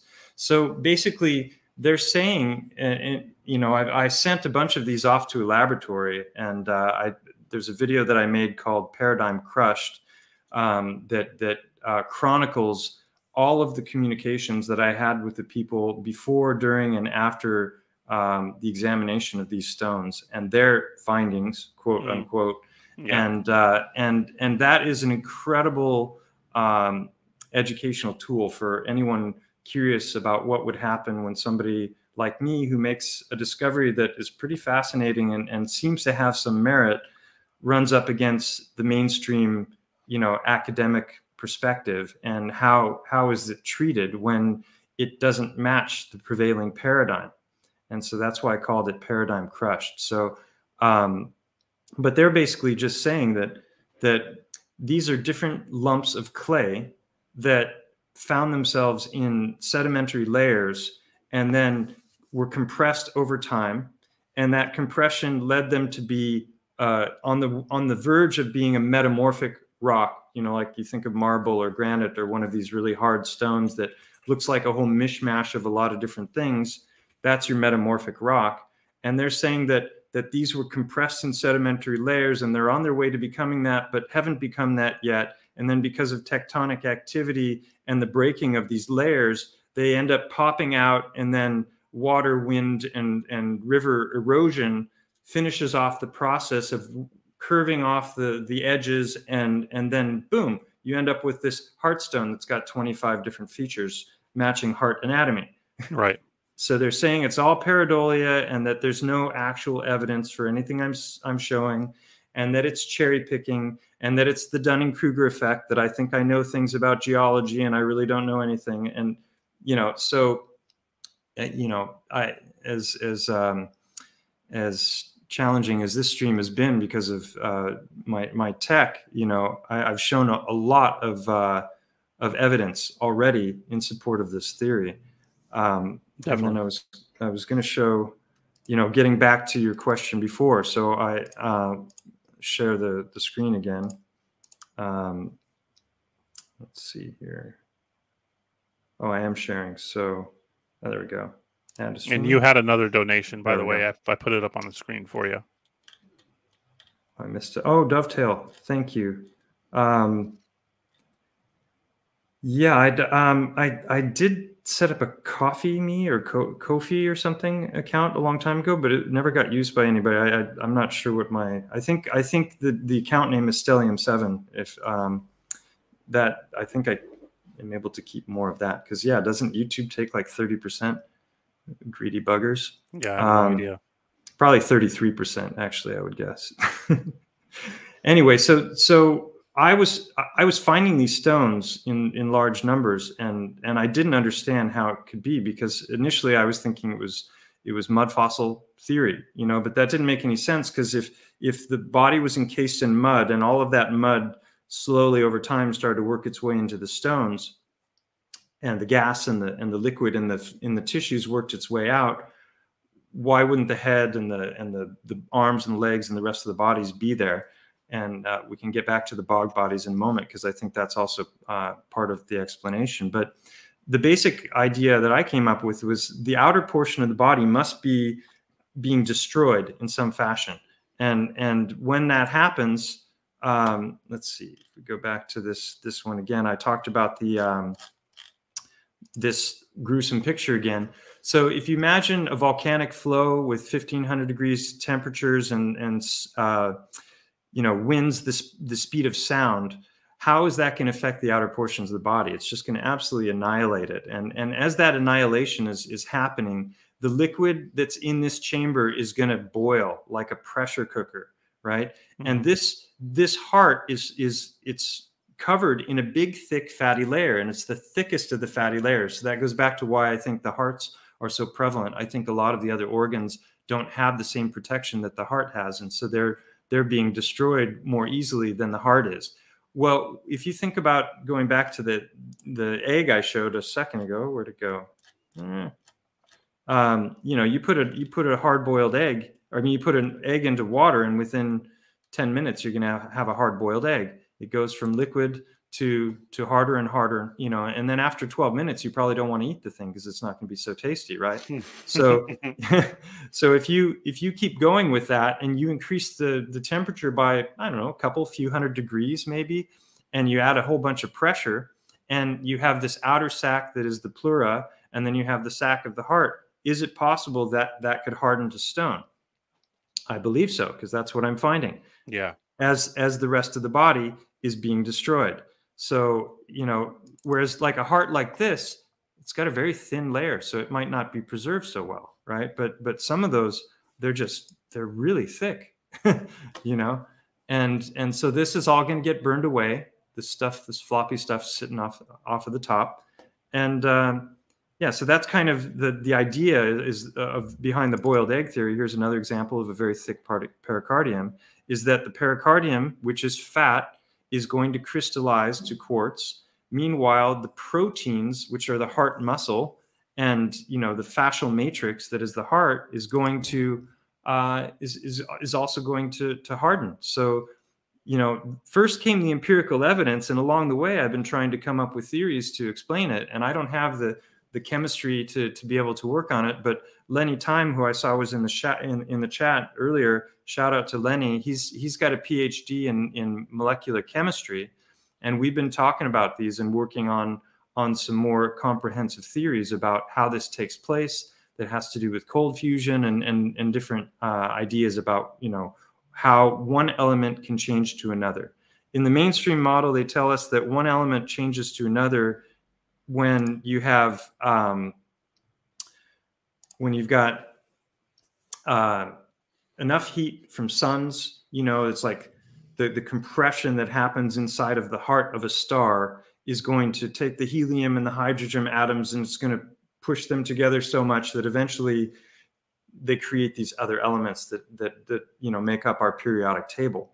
And then we can do other ones probably with different kinds of experimentations, fusion experimentations in laboratories, and maybe they exist for a certain amount of time and then they dissolve, or those are theories that may have merit to them. But you also have to consider biological transmutation, which is the idea that our bodies are creating elements. And I've talked about this a bunch of times already, where a chicken is creating calcium because the chicken is eating mica and different things in the seed, and every single day it's pumping out an egg. Well, they've measured the amount of calcium in the chicken's diet and the amount of calcium that's in the eggshell that the chicken is pumping out, and it's way more calcium than the chicken is ingesting. So yeah, there you have. Sorry to cut you off, but you said this yesterday, and I think it's so incredibly magical and beautiful, this statement, because it always made me think of this silly statement that you've heard through all your childhood. I'm sure many of our listeners have heard, what came first, the chicken or the egg? Well, when you extrapolate that from just what you said there, we can kind of take it to another to another level and think, well, essentially, this is kind of that hidden alchemical process, that essentially the chicken is transmuting other minerals. And that kind of, like, for me, is kind of poetic to the human soul. And what came first, the chicken or the egg? Well, it's like the torus, right? And we all just kind of came spiraling out of it, because how can a chicken transmute other minerals and create calcium? Because I had a farm, and I lived on it for 10 years, and we knew each other when I was still on the farm, and I had almost 50 chickens at one point. And that's a lot. They're incredible animals, they're incredible animals. And the egg thing, I never even thought about that, but like that statement just, I think it's so powerful. And it just, when you said it, it made me think, I extrapolated, that whole spiraling with one idea into this magical world we live in, and how that's really what's happening, right? Transmutation. And they want us to think that the dinosaurs morphed into chickens. Yeah, no. It's like, I don't know. Yeah, and the newspapers, which, again, is my specialty and kind of my niche, but it shows nothing even remotely close to that. They had giant chickens. They were finding giant chickens. They had giant everything. That's the thing, is like, exactly. people hand wave dismiss my theories about Mont Go, and yet we have gigantism in the mainstream geological model also, and they tell us that all, this mega flora and mega fauna all existed, and that we used to have dragonflies that were, I don't know, 30 centimeters to a meter in size. Well, if a dragonfly can be that big, how big would the human have been? How big would the elephant have been? How big would the tree have been? Right. And is there evidence? We'll get into the trees in a minute, but I just want to finish real quick this point that I was making about, let's see, I've got a remove button, but I want to go back to, here we go. There we go, there. So, you know, again, so up here is the heart and the lungs. Here is the abdominal cavity. So intestines, I think, is an interesting thing, because if you have a creature that's eaten a lot of different kinds of things and intestines petrify, then you're going to get your aggregate rock. You're going to get your conglomerate mix of all kinds of different things, because that's what the intestines are. It's just a mix of so many things. So when you see these, you know, you have this beautiful uniform rock that makes sense, and then there's like some other layer of just like mishmash, whatever. How did that happen? Maybe you're looking at petrified intestinal remains. It's just a thought. The other thing is that we have kidney stones. We can have gallstones. We can have bladder stones, right? All of these different kinds of stones are produced by the body. I'll show some pictures of those real quick, because that's fascinating in and of itself. If we go to biogeology and we go to geodes and opals. Oh, by the way, anyone who thinks, you know, brains can't petrify, there's a petrified brain. That's a whale brain. Mm-hmm. Guess what it turned into? Quartz. Yep. I don't have to tell you how to tell you that is a petrified brain. It is self-evident. There's a whale brain. There's a killer, you know, I mean. I have a few articles. Here's another. On petrified brains. In fact, they had a skull with the brain still inside of it, and they said it was all completely quartz. And this is in the mid 1800s. Yeah. So I mean, look at this. You can see a portion of this is broken off, and internally, what has it done? It's turned to quartz crystals. Now, quartz, I've got lots of examples. I'm not going to go looking for them right now, but quartz also will vitrify. You know, we can take sand and we can make glass out of it. Right? It flows like a fluid, and then when it cools and hardens, you can see through it. It's so clear, right? So vitrification is an incredibly important aspect of all of this as well. Well, this is somewhere between, you know, just turning to quartz, and then you've got actual, you know, crystal growth here, it looks, and maybe that happened after the fact, because crystals do grow, you know. But then this is what many consider to be vitrified brain in the scientific community. There are very few examples of this, they say, but this may be why I find so few brains, is they might just melt away literally in the cataclysm. So the heart and other stones that are already in the body may turn, you know, they're hardened enough to be preserved, whereas the rest of the body, going back to the bog body that we started with, you know, the rest of the body might actually be just turning into earth and mud, you know. So there's so many different examples of geodes that look very biological when you start to get into it. And, you know, when you look at like, for example, here, this is a single gallbladder. Look at all the gallstones in this one gallbladder. Sheesh, you wouldn't want that, right? But they have surgery to remove these stones. Well, if you slice these stones in half, guess what? They look like geodes. Amazing. Right? See the rings and see the crystallization inside. So, you know, those of you who are like, oh, show me how it can petrify to quartz. Well, show me how the body makes a friggin' geode, you know? Yeah. So somebody was on a rant about that yesterday, in fact. And I haven't had a chance to see the rant, so I'm not going to address any specifics. But, you know, good. You shouldn't. Yeah. So here's another example of this is a geode that was found in nature. These are petrified brains from a guy named Paolo Gorini. So again, petrified flesh is also a fact. There's a guy named Girolamo Segato, who is he's an 18th century scientist in Italy who he had the secret to petrifying any kind of flesh. You know, these are cross sections of testicles. Here's another testicle. You know, there was a gentleman here's another. This is a human kidney bladder. Go ahead. There was a gentleman in South Carolina in the 1800s who was petrifying people to stone at cemeteries and burials. Right. And yeah, no, there's tons of examples of the petrification, aren't there? I mean, you know this better than I do. He was making beautiful statues from people. So it makes you rethink. There was I can't remember if it was Yale or Stanford, a university did a study, and they x-rayed a bunch of statues from all over the world. It's kind of an obscure study. You can still find a lot of pictures of it. The most famous one is the Buddha statue. That's probably the one that people are most familiar with.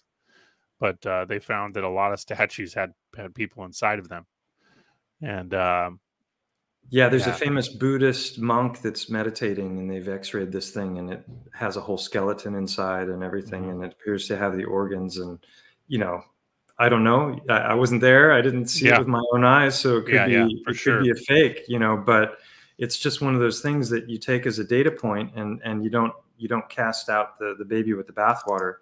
So these are regular geodes, okay, You're not sharing and your screen. these. Oh, thanks for letting me I know. mean, you are, but it's not. There you go. Perfect. Yep. There we go. Yeah. So these are regular geodes. These are the gallstones. And then when you start looking at just agate in general, all the different ways in which agate manifests are these portions of they could be lymph nodes, they could be testicles, they could be, kidney stones, gallstones, liver stones, all of these things. And also, very, very importantly, sap. Right? Sap Right. grows in little beads on the sides of trees that are, sometimes they're perfect spheres. And, the sap is also going to petrify in the same fashion. So I've found examples. Look at the size of this. That's here in Javia.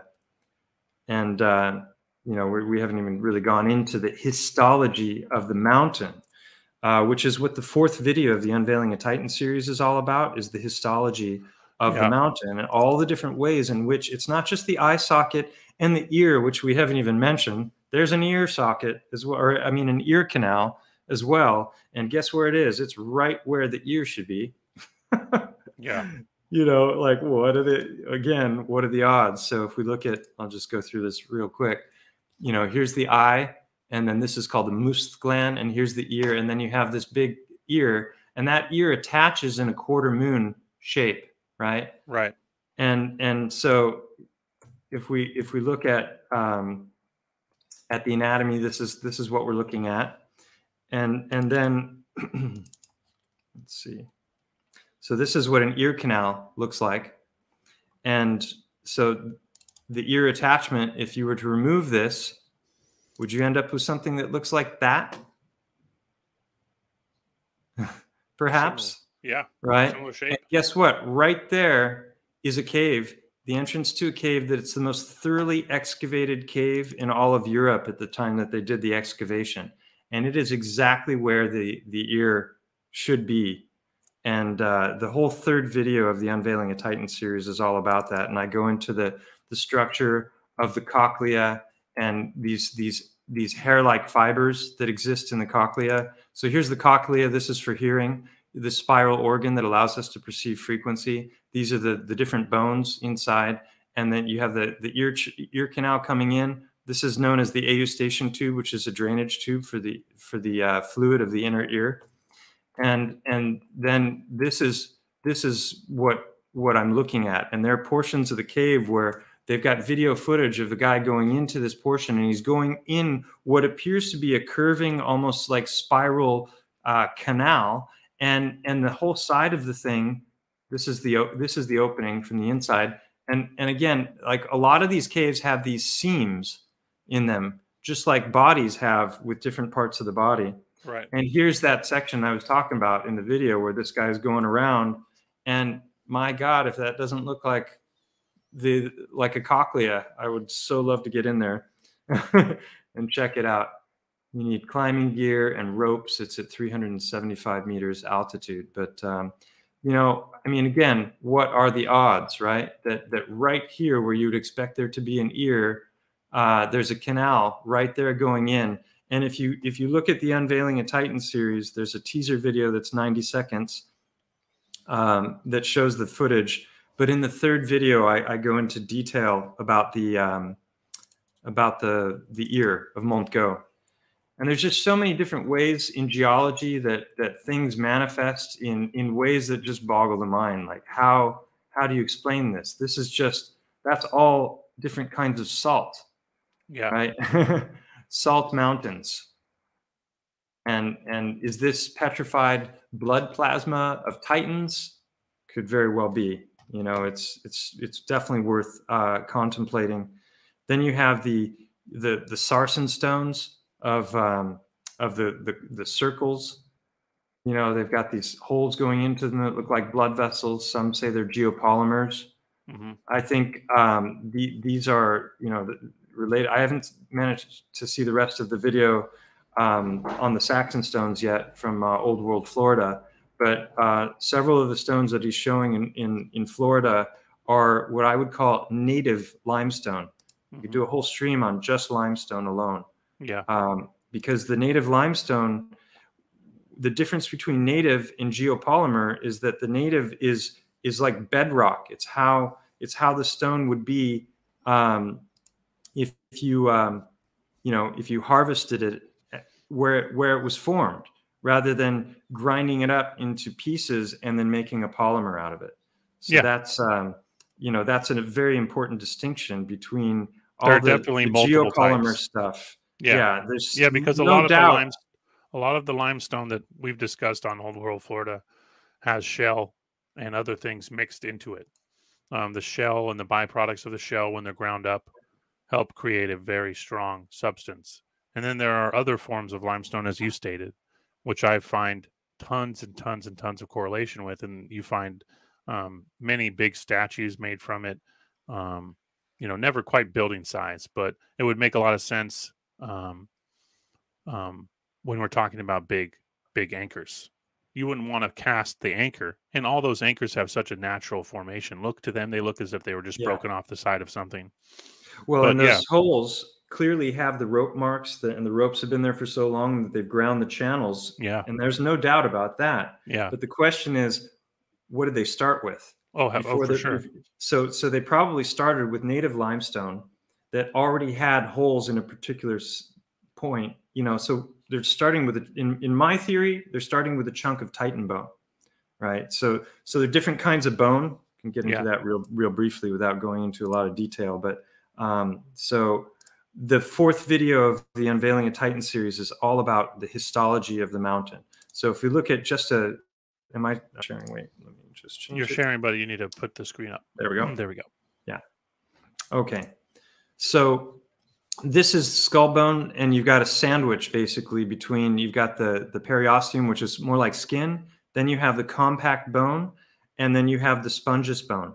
Spongious bone looks like Swiss cheese, and that's where our blood is formed in our bodies. It's in all of the long bones, the arms, the legs, the skull, the pelvis, and so you have a thick solid portion that grows just like a tree. Like if you look at here's a better picture.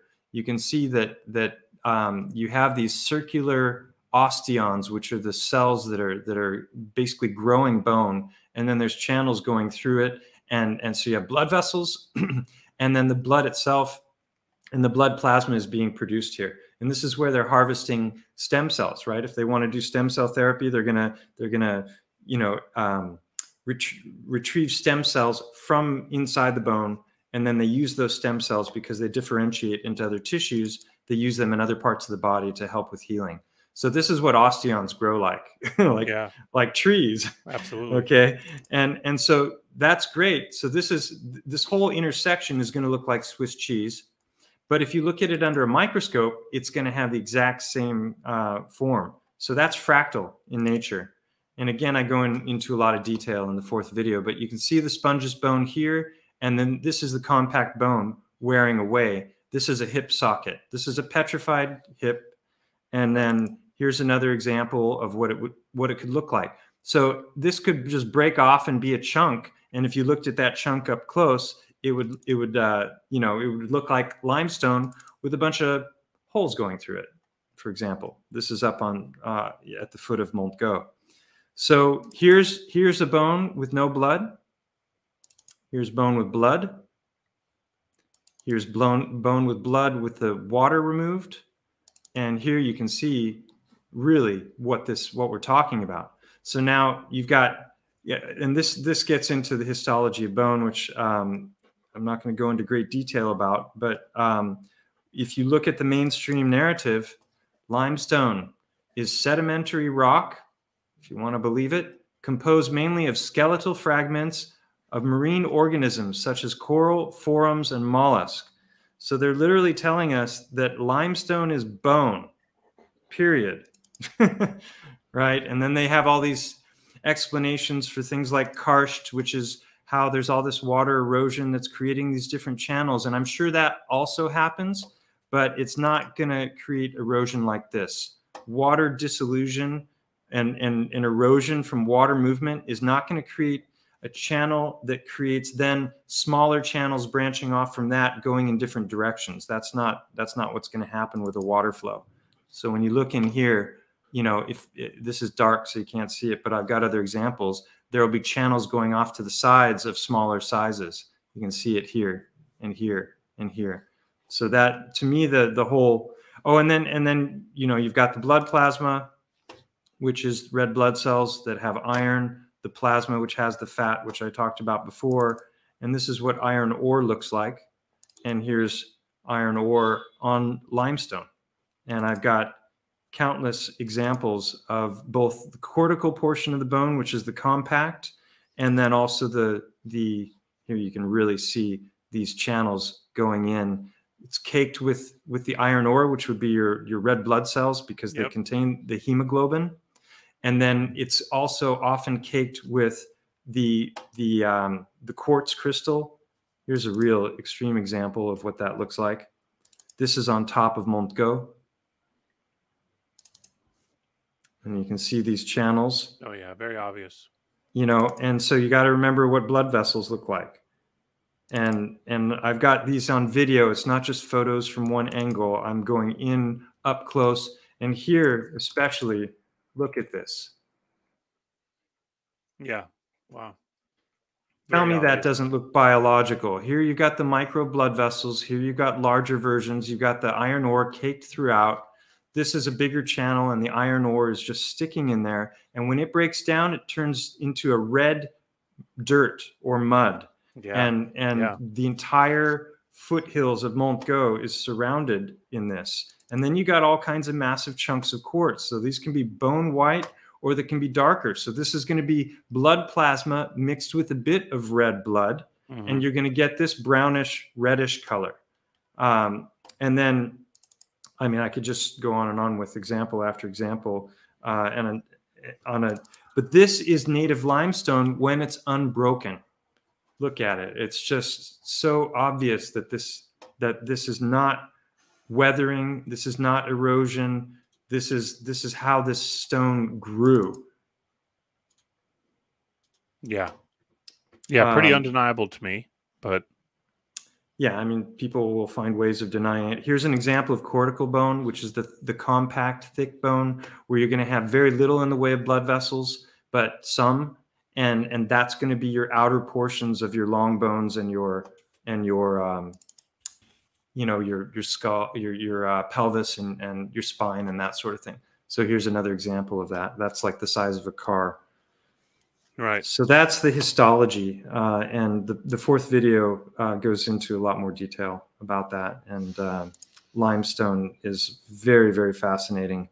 And there's a big distinction. There's a big distinction between native limestone and this is what I was going to show. So check this out. Okay, blood constitution, plasma, and red blood. Here's your long chain fatty acids. So if you remove all the water from the blood plasma, what you're left with are basically fat molecules. So if you think of fat molecule, think of egg white, think of salmon, think of these nuts, olive oil. These are all long chain fatty acids. Well, if you take human blood plasma and you remove all the water from it, that's what this is, human serum albumin. There's your crystalline structure of your blood plasma. It's quartz crystal. Mm-hmm. And this is a stone on the mountain. Okay. And this is bordering on vitrification because this is crystal, but it's not, forming these sharp crystals with, clearly defined lines and a matrix of pattern. You've got this smooth, and then look, this is what human serum albumin looks like under a microscope. When you take this and you look at it under a microscope, you get that. Yeah, and you're seeing the same thing there, but on a much, much larger scale. Yeah. You don't need a microscope to see the globules there, do you? That must have been you don't. A gigantic Titan. Yeah. So here you can see that, you know, it's just clearly fractal in nature. This is another thing. Where do they find gold? They find it in veins. Where are those veins found? Those veins are found in quartz veins. So gold is found in quartz. And then where are the quartz veins found? They're found in limestone. As is crude oil, right? They're getting crude oil out of limestone layers as well. So crude oil to me is probably your venous blood. So the blood that's not got the iron in it, that I believe, and I got that from Roger Spur, that when the red blood cells are not present, you don't have the hemoglobin, and then your blood is going to be blue, right? Right. And that is going to petrify to black or you know, darker gray, depending on what you're looking at. So let's see. Maybe you wanted to talk about the trees, and I love the trees. 2 days ago, I did a live stream covering the footage of another channel, Hangman1128. I think it's one of the absolute most important channels on the internet. He's shown so much incredible information. A lot of people are familiar with this theory that a lot of the mesas that we see are tree stumps, and then that begs the question, like, who cut them down? Because clearly it's not going to erode in this fashion. So someone must have come along with a laser to cut it if it was a tree. And then where's the rest of the tree? How did they dispose of that? There's a lot of different theories about petrified tree stumps and Devil's Tower being one, and people looking at the structure of different kinds of plants. And some think it's a mushroom, some think it's a different kinds of. I heard somebody say flax, the seed of the plant that makes flax seeds. And but I lean towards tree still. I think that's the most likely. Occam's razor. But the work that Hangman has done, showing that the great trees existed, and we're talking trees that were basically 6, 8, 10 miles in diameter, that when you look at the breakdown of a smaller tree, you're seeing all these kinds of patterns. And this is what we're looking at when you just look at a chunk of it. And you can see how these breaks are vertical. And then you've got all this different kinds of grain. And this portion here would petrify to coal. The black is going to become coal. And then if it is hit with enough heat, it will eventually become obsidian. And, you know, when we're seeing these different layers of sandstone and the different kinds of, I'm not going to go into detail about this because I did it for 2 hours the other day, and that I would definitely recommend that live stream because it covers a whole bunch of stuff that we haven't talked about at all today. But I'm just going to show you some of the magnificent pictures that Mike from Hangman1128's channel that he's done. So this to me is self-evident.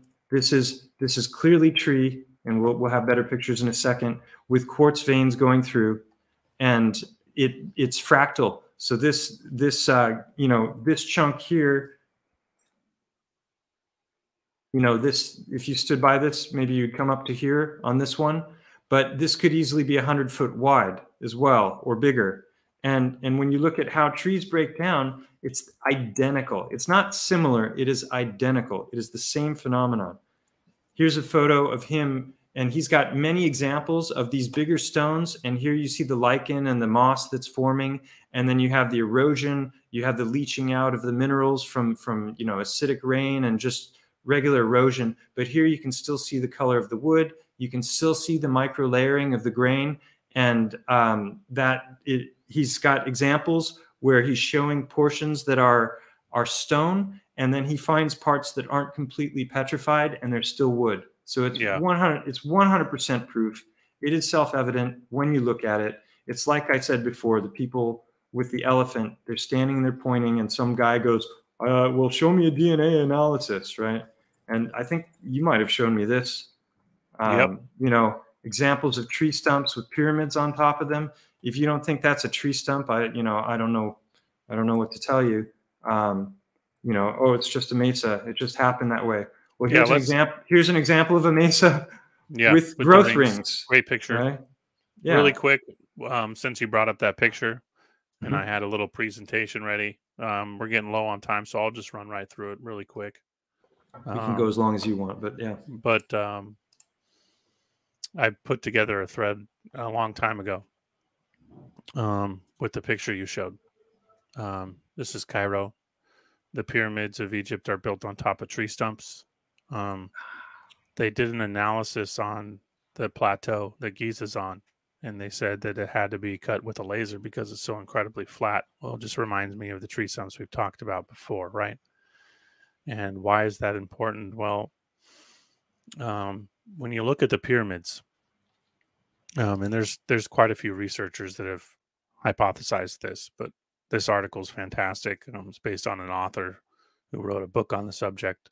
But basically, the title of this article is "The Great Pyramids of Giza, or the Real Noah's Ark." Even the very rooms and tunnels in which the chosen survivors of the deluge took refuge, declared by Egyptologists to have been found at last. There's a huge labyrinth under the Giza Plateau. This was well explored, and it was more public knowledge than it is today. Endless and endless tunnels, hundreds of miles of tunnels under Giza. And part of his analysis was he found salt all over the pyramids, and but it only went, I believe it was 100 feet from the top.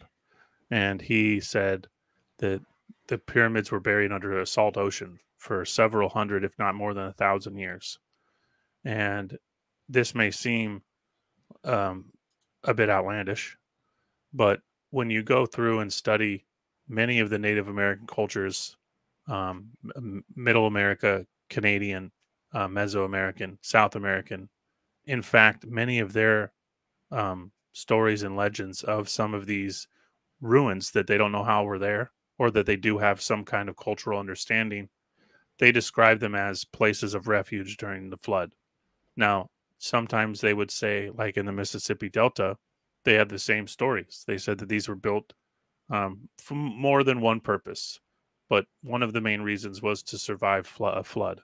Now, some may say that's the flooding of the Nile, but others, when you understand that ground level has risen considerably, and many of these pyramids go 50, 20, 100 or more feet under the ground. So when these things were first constructed, ground level was far lower. So to say that it was just the flooding of a river makes no sense, especially when you understand that many of the temples on the Yucatan Peninsula, which have no flooding at all, that is a complete limestone formation. There are no rivers. It's all underground streams. The land doesn't flood. It had to have been some kind of tidal wave or serious deluge, perhaps the biblical one that we're discussing. So these narratives relate to trees. And I believe the subterranean, again, we're connecting a lot of dots here, guys, and due to time, we're not going to be able to go super deep. But I've hypothesized that the mining of veins and some of these cave systems, which I've talked a lot about endlessly on many episodes, and tomorrow I'll be doing another show and I'll be talking a lot about caves. They strike me as geological formations. Often you'll find coal and quartz and limestone and all these things intermingled, same substances we've been discussing. And I think that these pyramids think of them like vault doors into the tree, and that they were carving massive subterranean homes, cities out of the trees, and they were using the naturally formed veins, as you describe, that form in trees that transport the sap in the water, and using them in tunnels. And obviously, as me and you have talked before, it'd be far easier to shape wood than stone. And a lot of stone, again, I have a bunch of ruins that they describe as petrified stone, petrified wood, not stone. So there are petrified homes that have been carved from wood, that have been turned to stone, and they acknowledge this. And I have Right. some pictures here because I went into this in depth in the last live stream, also talking about the sandstone layers, also right, because they could have been carved into when they were still wood, correct, but they also could have been carved into when they're sandstone with hmm primitive tools because sandstone is so soft. much So easier than you, wood. Yeah, yeah, yeah. But then, like Paul Cook has found lots of rendering. He's got pre-rendering and rendering and paint. All these layers. Well, if you were creating a sandstone abode, that wouldn't be very comfortable because you're going to have a constant erosion. You're constantly going to be dealing with sand and dust and inhaling that. yeah. The So they plaster would was have very they would have important. yeah they would have sealed it to protect from it. And Right. his work is phenomenal. I think he's finding incredible stuff, and I have a lot of praise for him. He's not on board with these theories about the trees at all, and I maybe think at I some think point he'll see there's room enough for that he'll both. start to open his mind. But Yeah, I there's think room for both. it's both. There's no doubt that he's finding loads of geopolymer I also. agree. Yeah, No I agree. doubt. Yeah, it's a mix. Yeah. And then here's another clipping I made. The deluge has been described again by the Ute Indians of the Tahoe region, Utah, Tahoe, California as well. The Great Spirit sent an immense wave across the continent from the sea, and this wave engulfed both the oppressors and the oppressed, all but a very small remnant. Then the taskmasters. Now, when you look into their mythology, who are the taskmasters? It's a very interesting subject. One that I won't have time to get into. I'll let you make your own conclusions there. The taskmasters made the remaining people raise up a great pyramid so that they, of the ruling caste, should have a refuge in case of another flood. You kind of see a lot of overlays here when we talk about subterranean worlds. I've mentioned many times in other interviews that the domes of military domes are corresponding to ancient cavernous worlds created by previous civilizations. And you can think of the pyramid as like the old version of the vault. You see the big giant safe doors built into the side of the mountain with all the tunnels, and they're just kind of reconstituting, reconstructing, fixing up what was already there, perhaps adding on to it. One more I wanted to get to. Real quick, while you're looking, also going back to geology and mining terminology, they talk about artesian wells, right? Art is the word, that's the beginning of the word artery. So if you're talking about water coming up from the waters of the deep, coming through channels, they call that artesian wells. So if you're building on top of a tree stump, why would you do that? Well, it's a solid foundation, and it's probably got access to all kinds of permanent water sources if those root structures reached all the way down into the waters of Exactly. the deep. Mm-hmm. So it's going to be very strategic for, and also the tree itself is an endless supply of nutrients, so that, if you can find a way of dealing with the lack of light in your underground tunnels, you're going to be able to grow things forever down there. Mm-hmm. Absolutely. So, This connects with my video I did with Dr. Longo on radium and spring water, how important that is, because you can grow giant everything and anything you can imagine. Radium exists naturally in trees, in guess where? In sap. They were mining radium surprise. from petrified trees. This is public record. Radium was found in petrified trees. So you're filtering the natural artesian wells that were created by biogeological life forms, not always, but in a lot of cases. And you have incredibly clean, pure water that has been impregnated with all kinds of amazing minerals and also radium. And these things together are going to grow amazing crops. Radium also impregnates into crystals and causes them to glow. They will glow. This is bioluminescence. And the picture We I could do a wanted to show stream on that earlier. as well. Bioluminescence is just Yeah, an I know we're amazing touching topic on a in and of million. itself. Yeah, a million things. When we do this again, Sonoluminescence, light from sound. when we do this again, we'll kind of do the mystical sci-fi stuff that I didn't get time to talk about, but I show a few pictures here, and I've talked about Avatar in other interviews. I'm going to do a movie review eventually when I have time about that movie and how important it is. But essentially, you had all these cultures in these times of of the giant trees, and everyone lived around the trees. So part of one of my articles here that unfortunately, due to the glitchiness of Google Chrome, wasn't shown.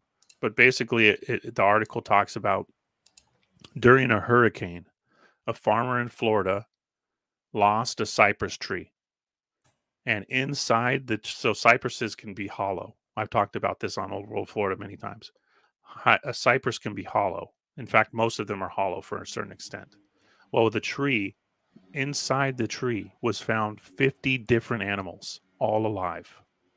All the animals go inside of the cypresses during storms to survive.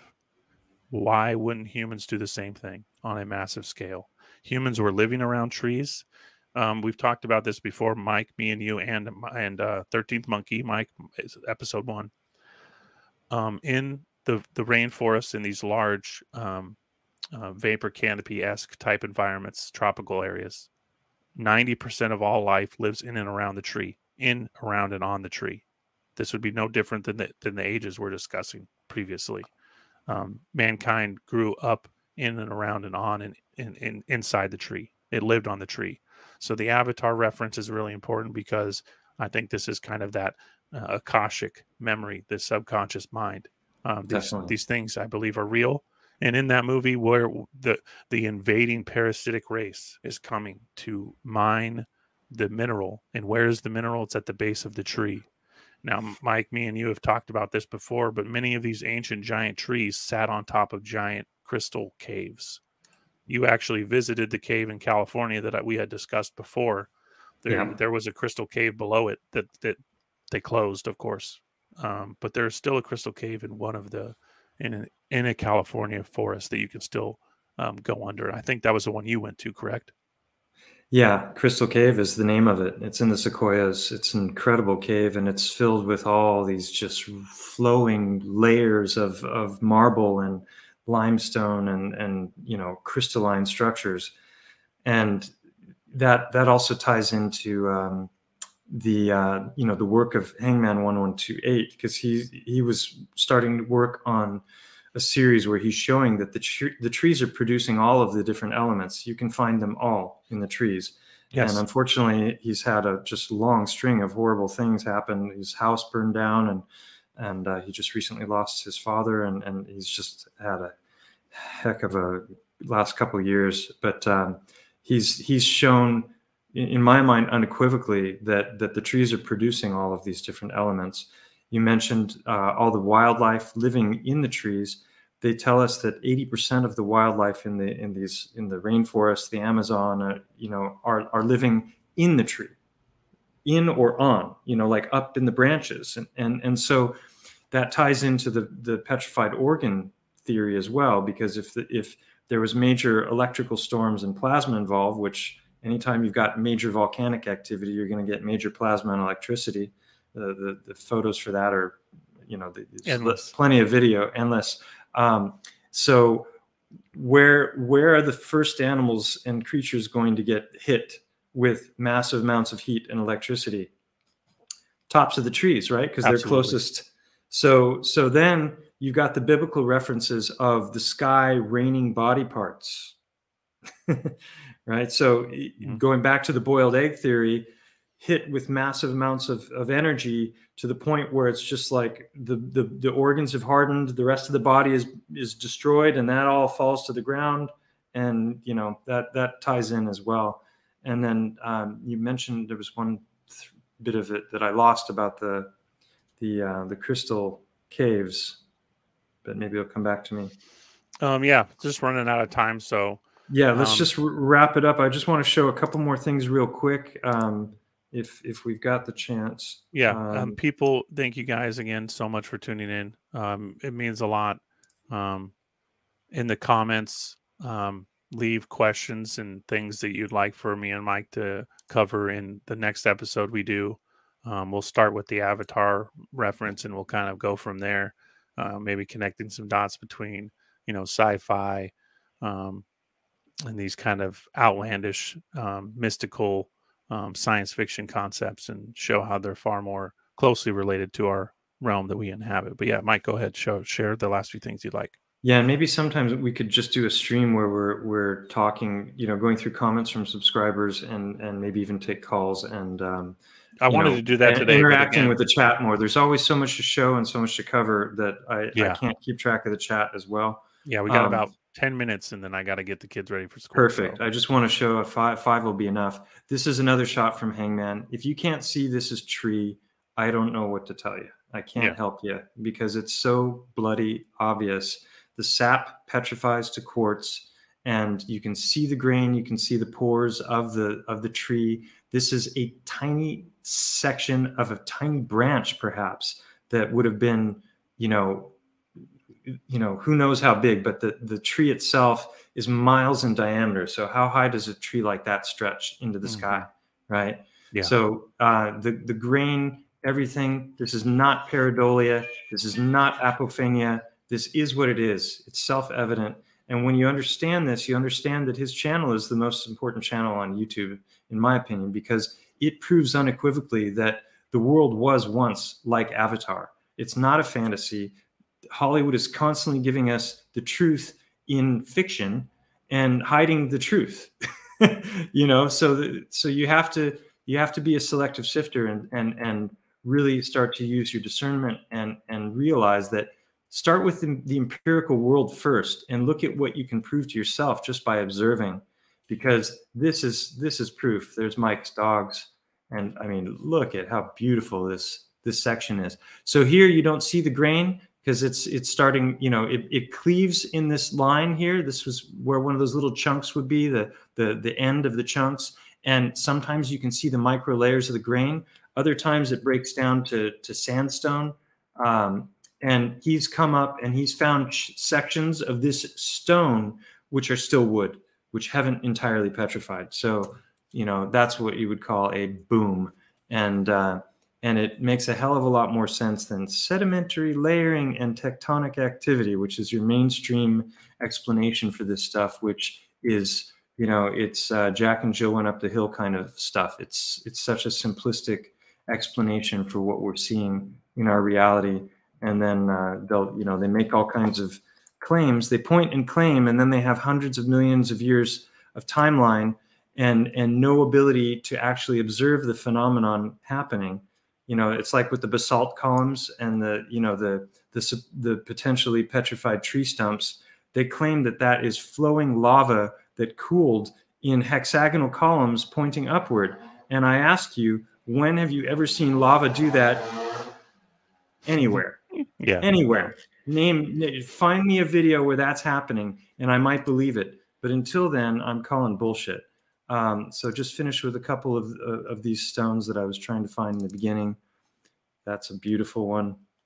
I've had many people send me examples. This is the back upper side. Guess what? Aorta vena cava, right where it should be. Here's a better view of that one. I showed this one earlier. Back side, front side, and then these other. This is the back side of that one with the aorta and the vena cava openings at the top, and there's your front side. And this quartz is the remainder of the pericardium, and showed that one as well. So yeah, that's what I was wanting to get through today. And we did it despite all the technical difficulties in the beginning. What a pain in the ass that was. But there's always a few. But Mike, thank you again. I really appreciate you doing this. Thanks for the invite. And everybody, if you haven't already subscribed to Ben's channel, do it, because it's just going to be one gem after another coming from him. I've been talking to him for 4 years. Actually, now he's gotten so popular and busy that if I want to have a conversation with him, I have to schedule a dang live stream. Because he's got 3 kids and a job, a full-time job. And, thankfully you can do all of this study when you're at work, because, it makes you a force to be reckoned with. And high praise. Your opinion means a lot. As does yours to me. So I appreciate the invite. His channel name is it still Waking Up with Analog, or are you now the Archivist? Yeah, you can find it under both. But yeah.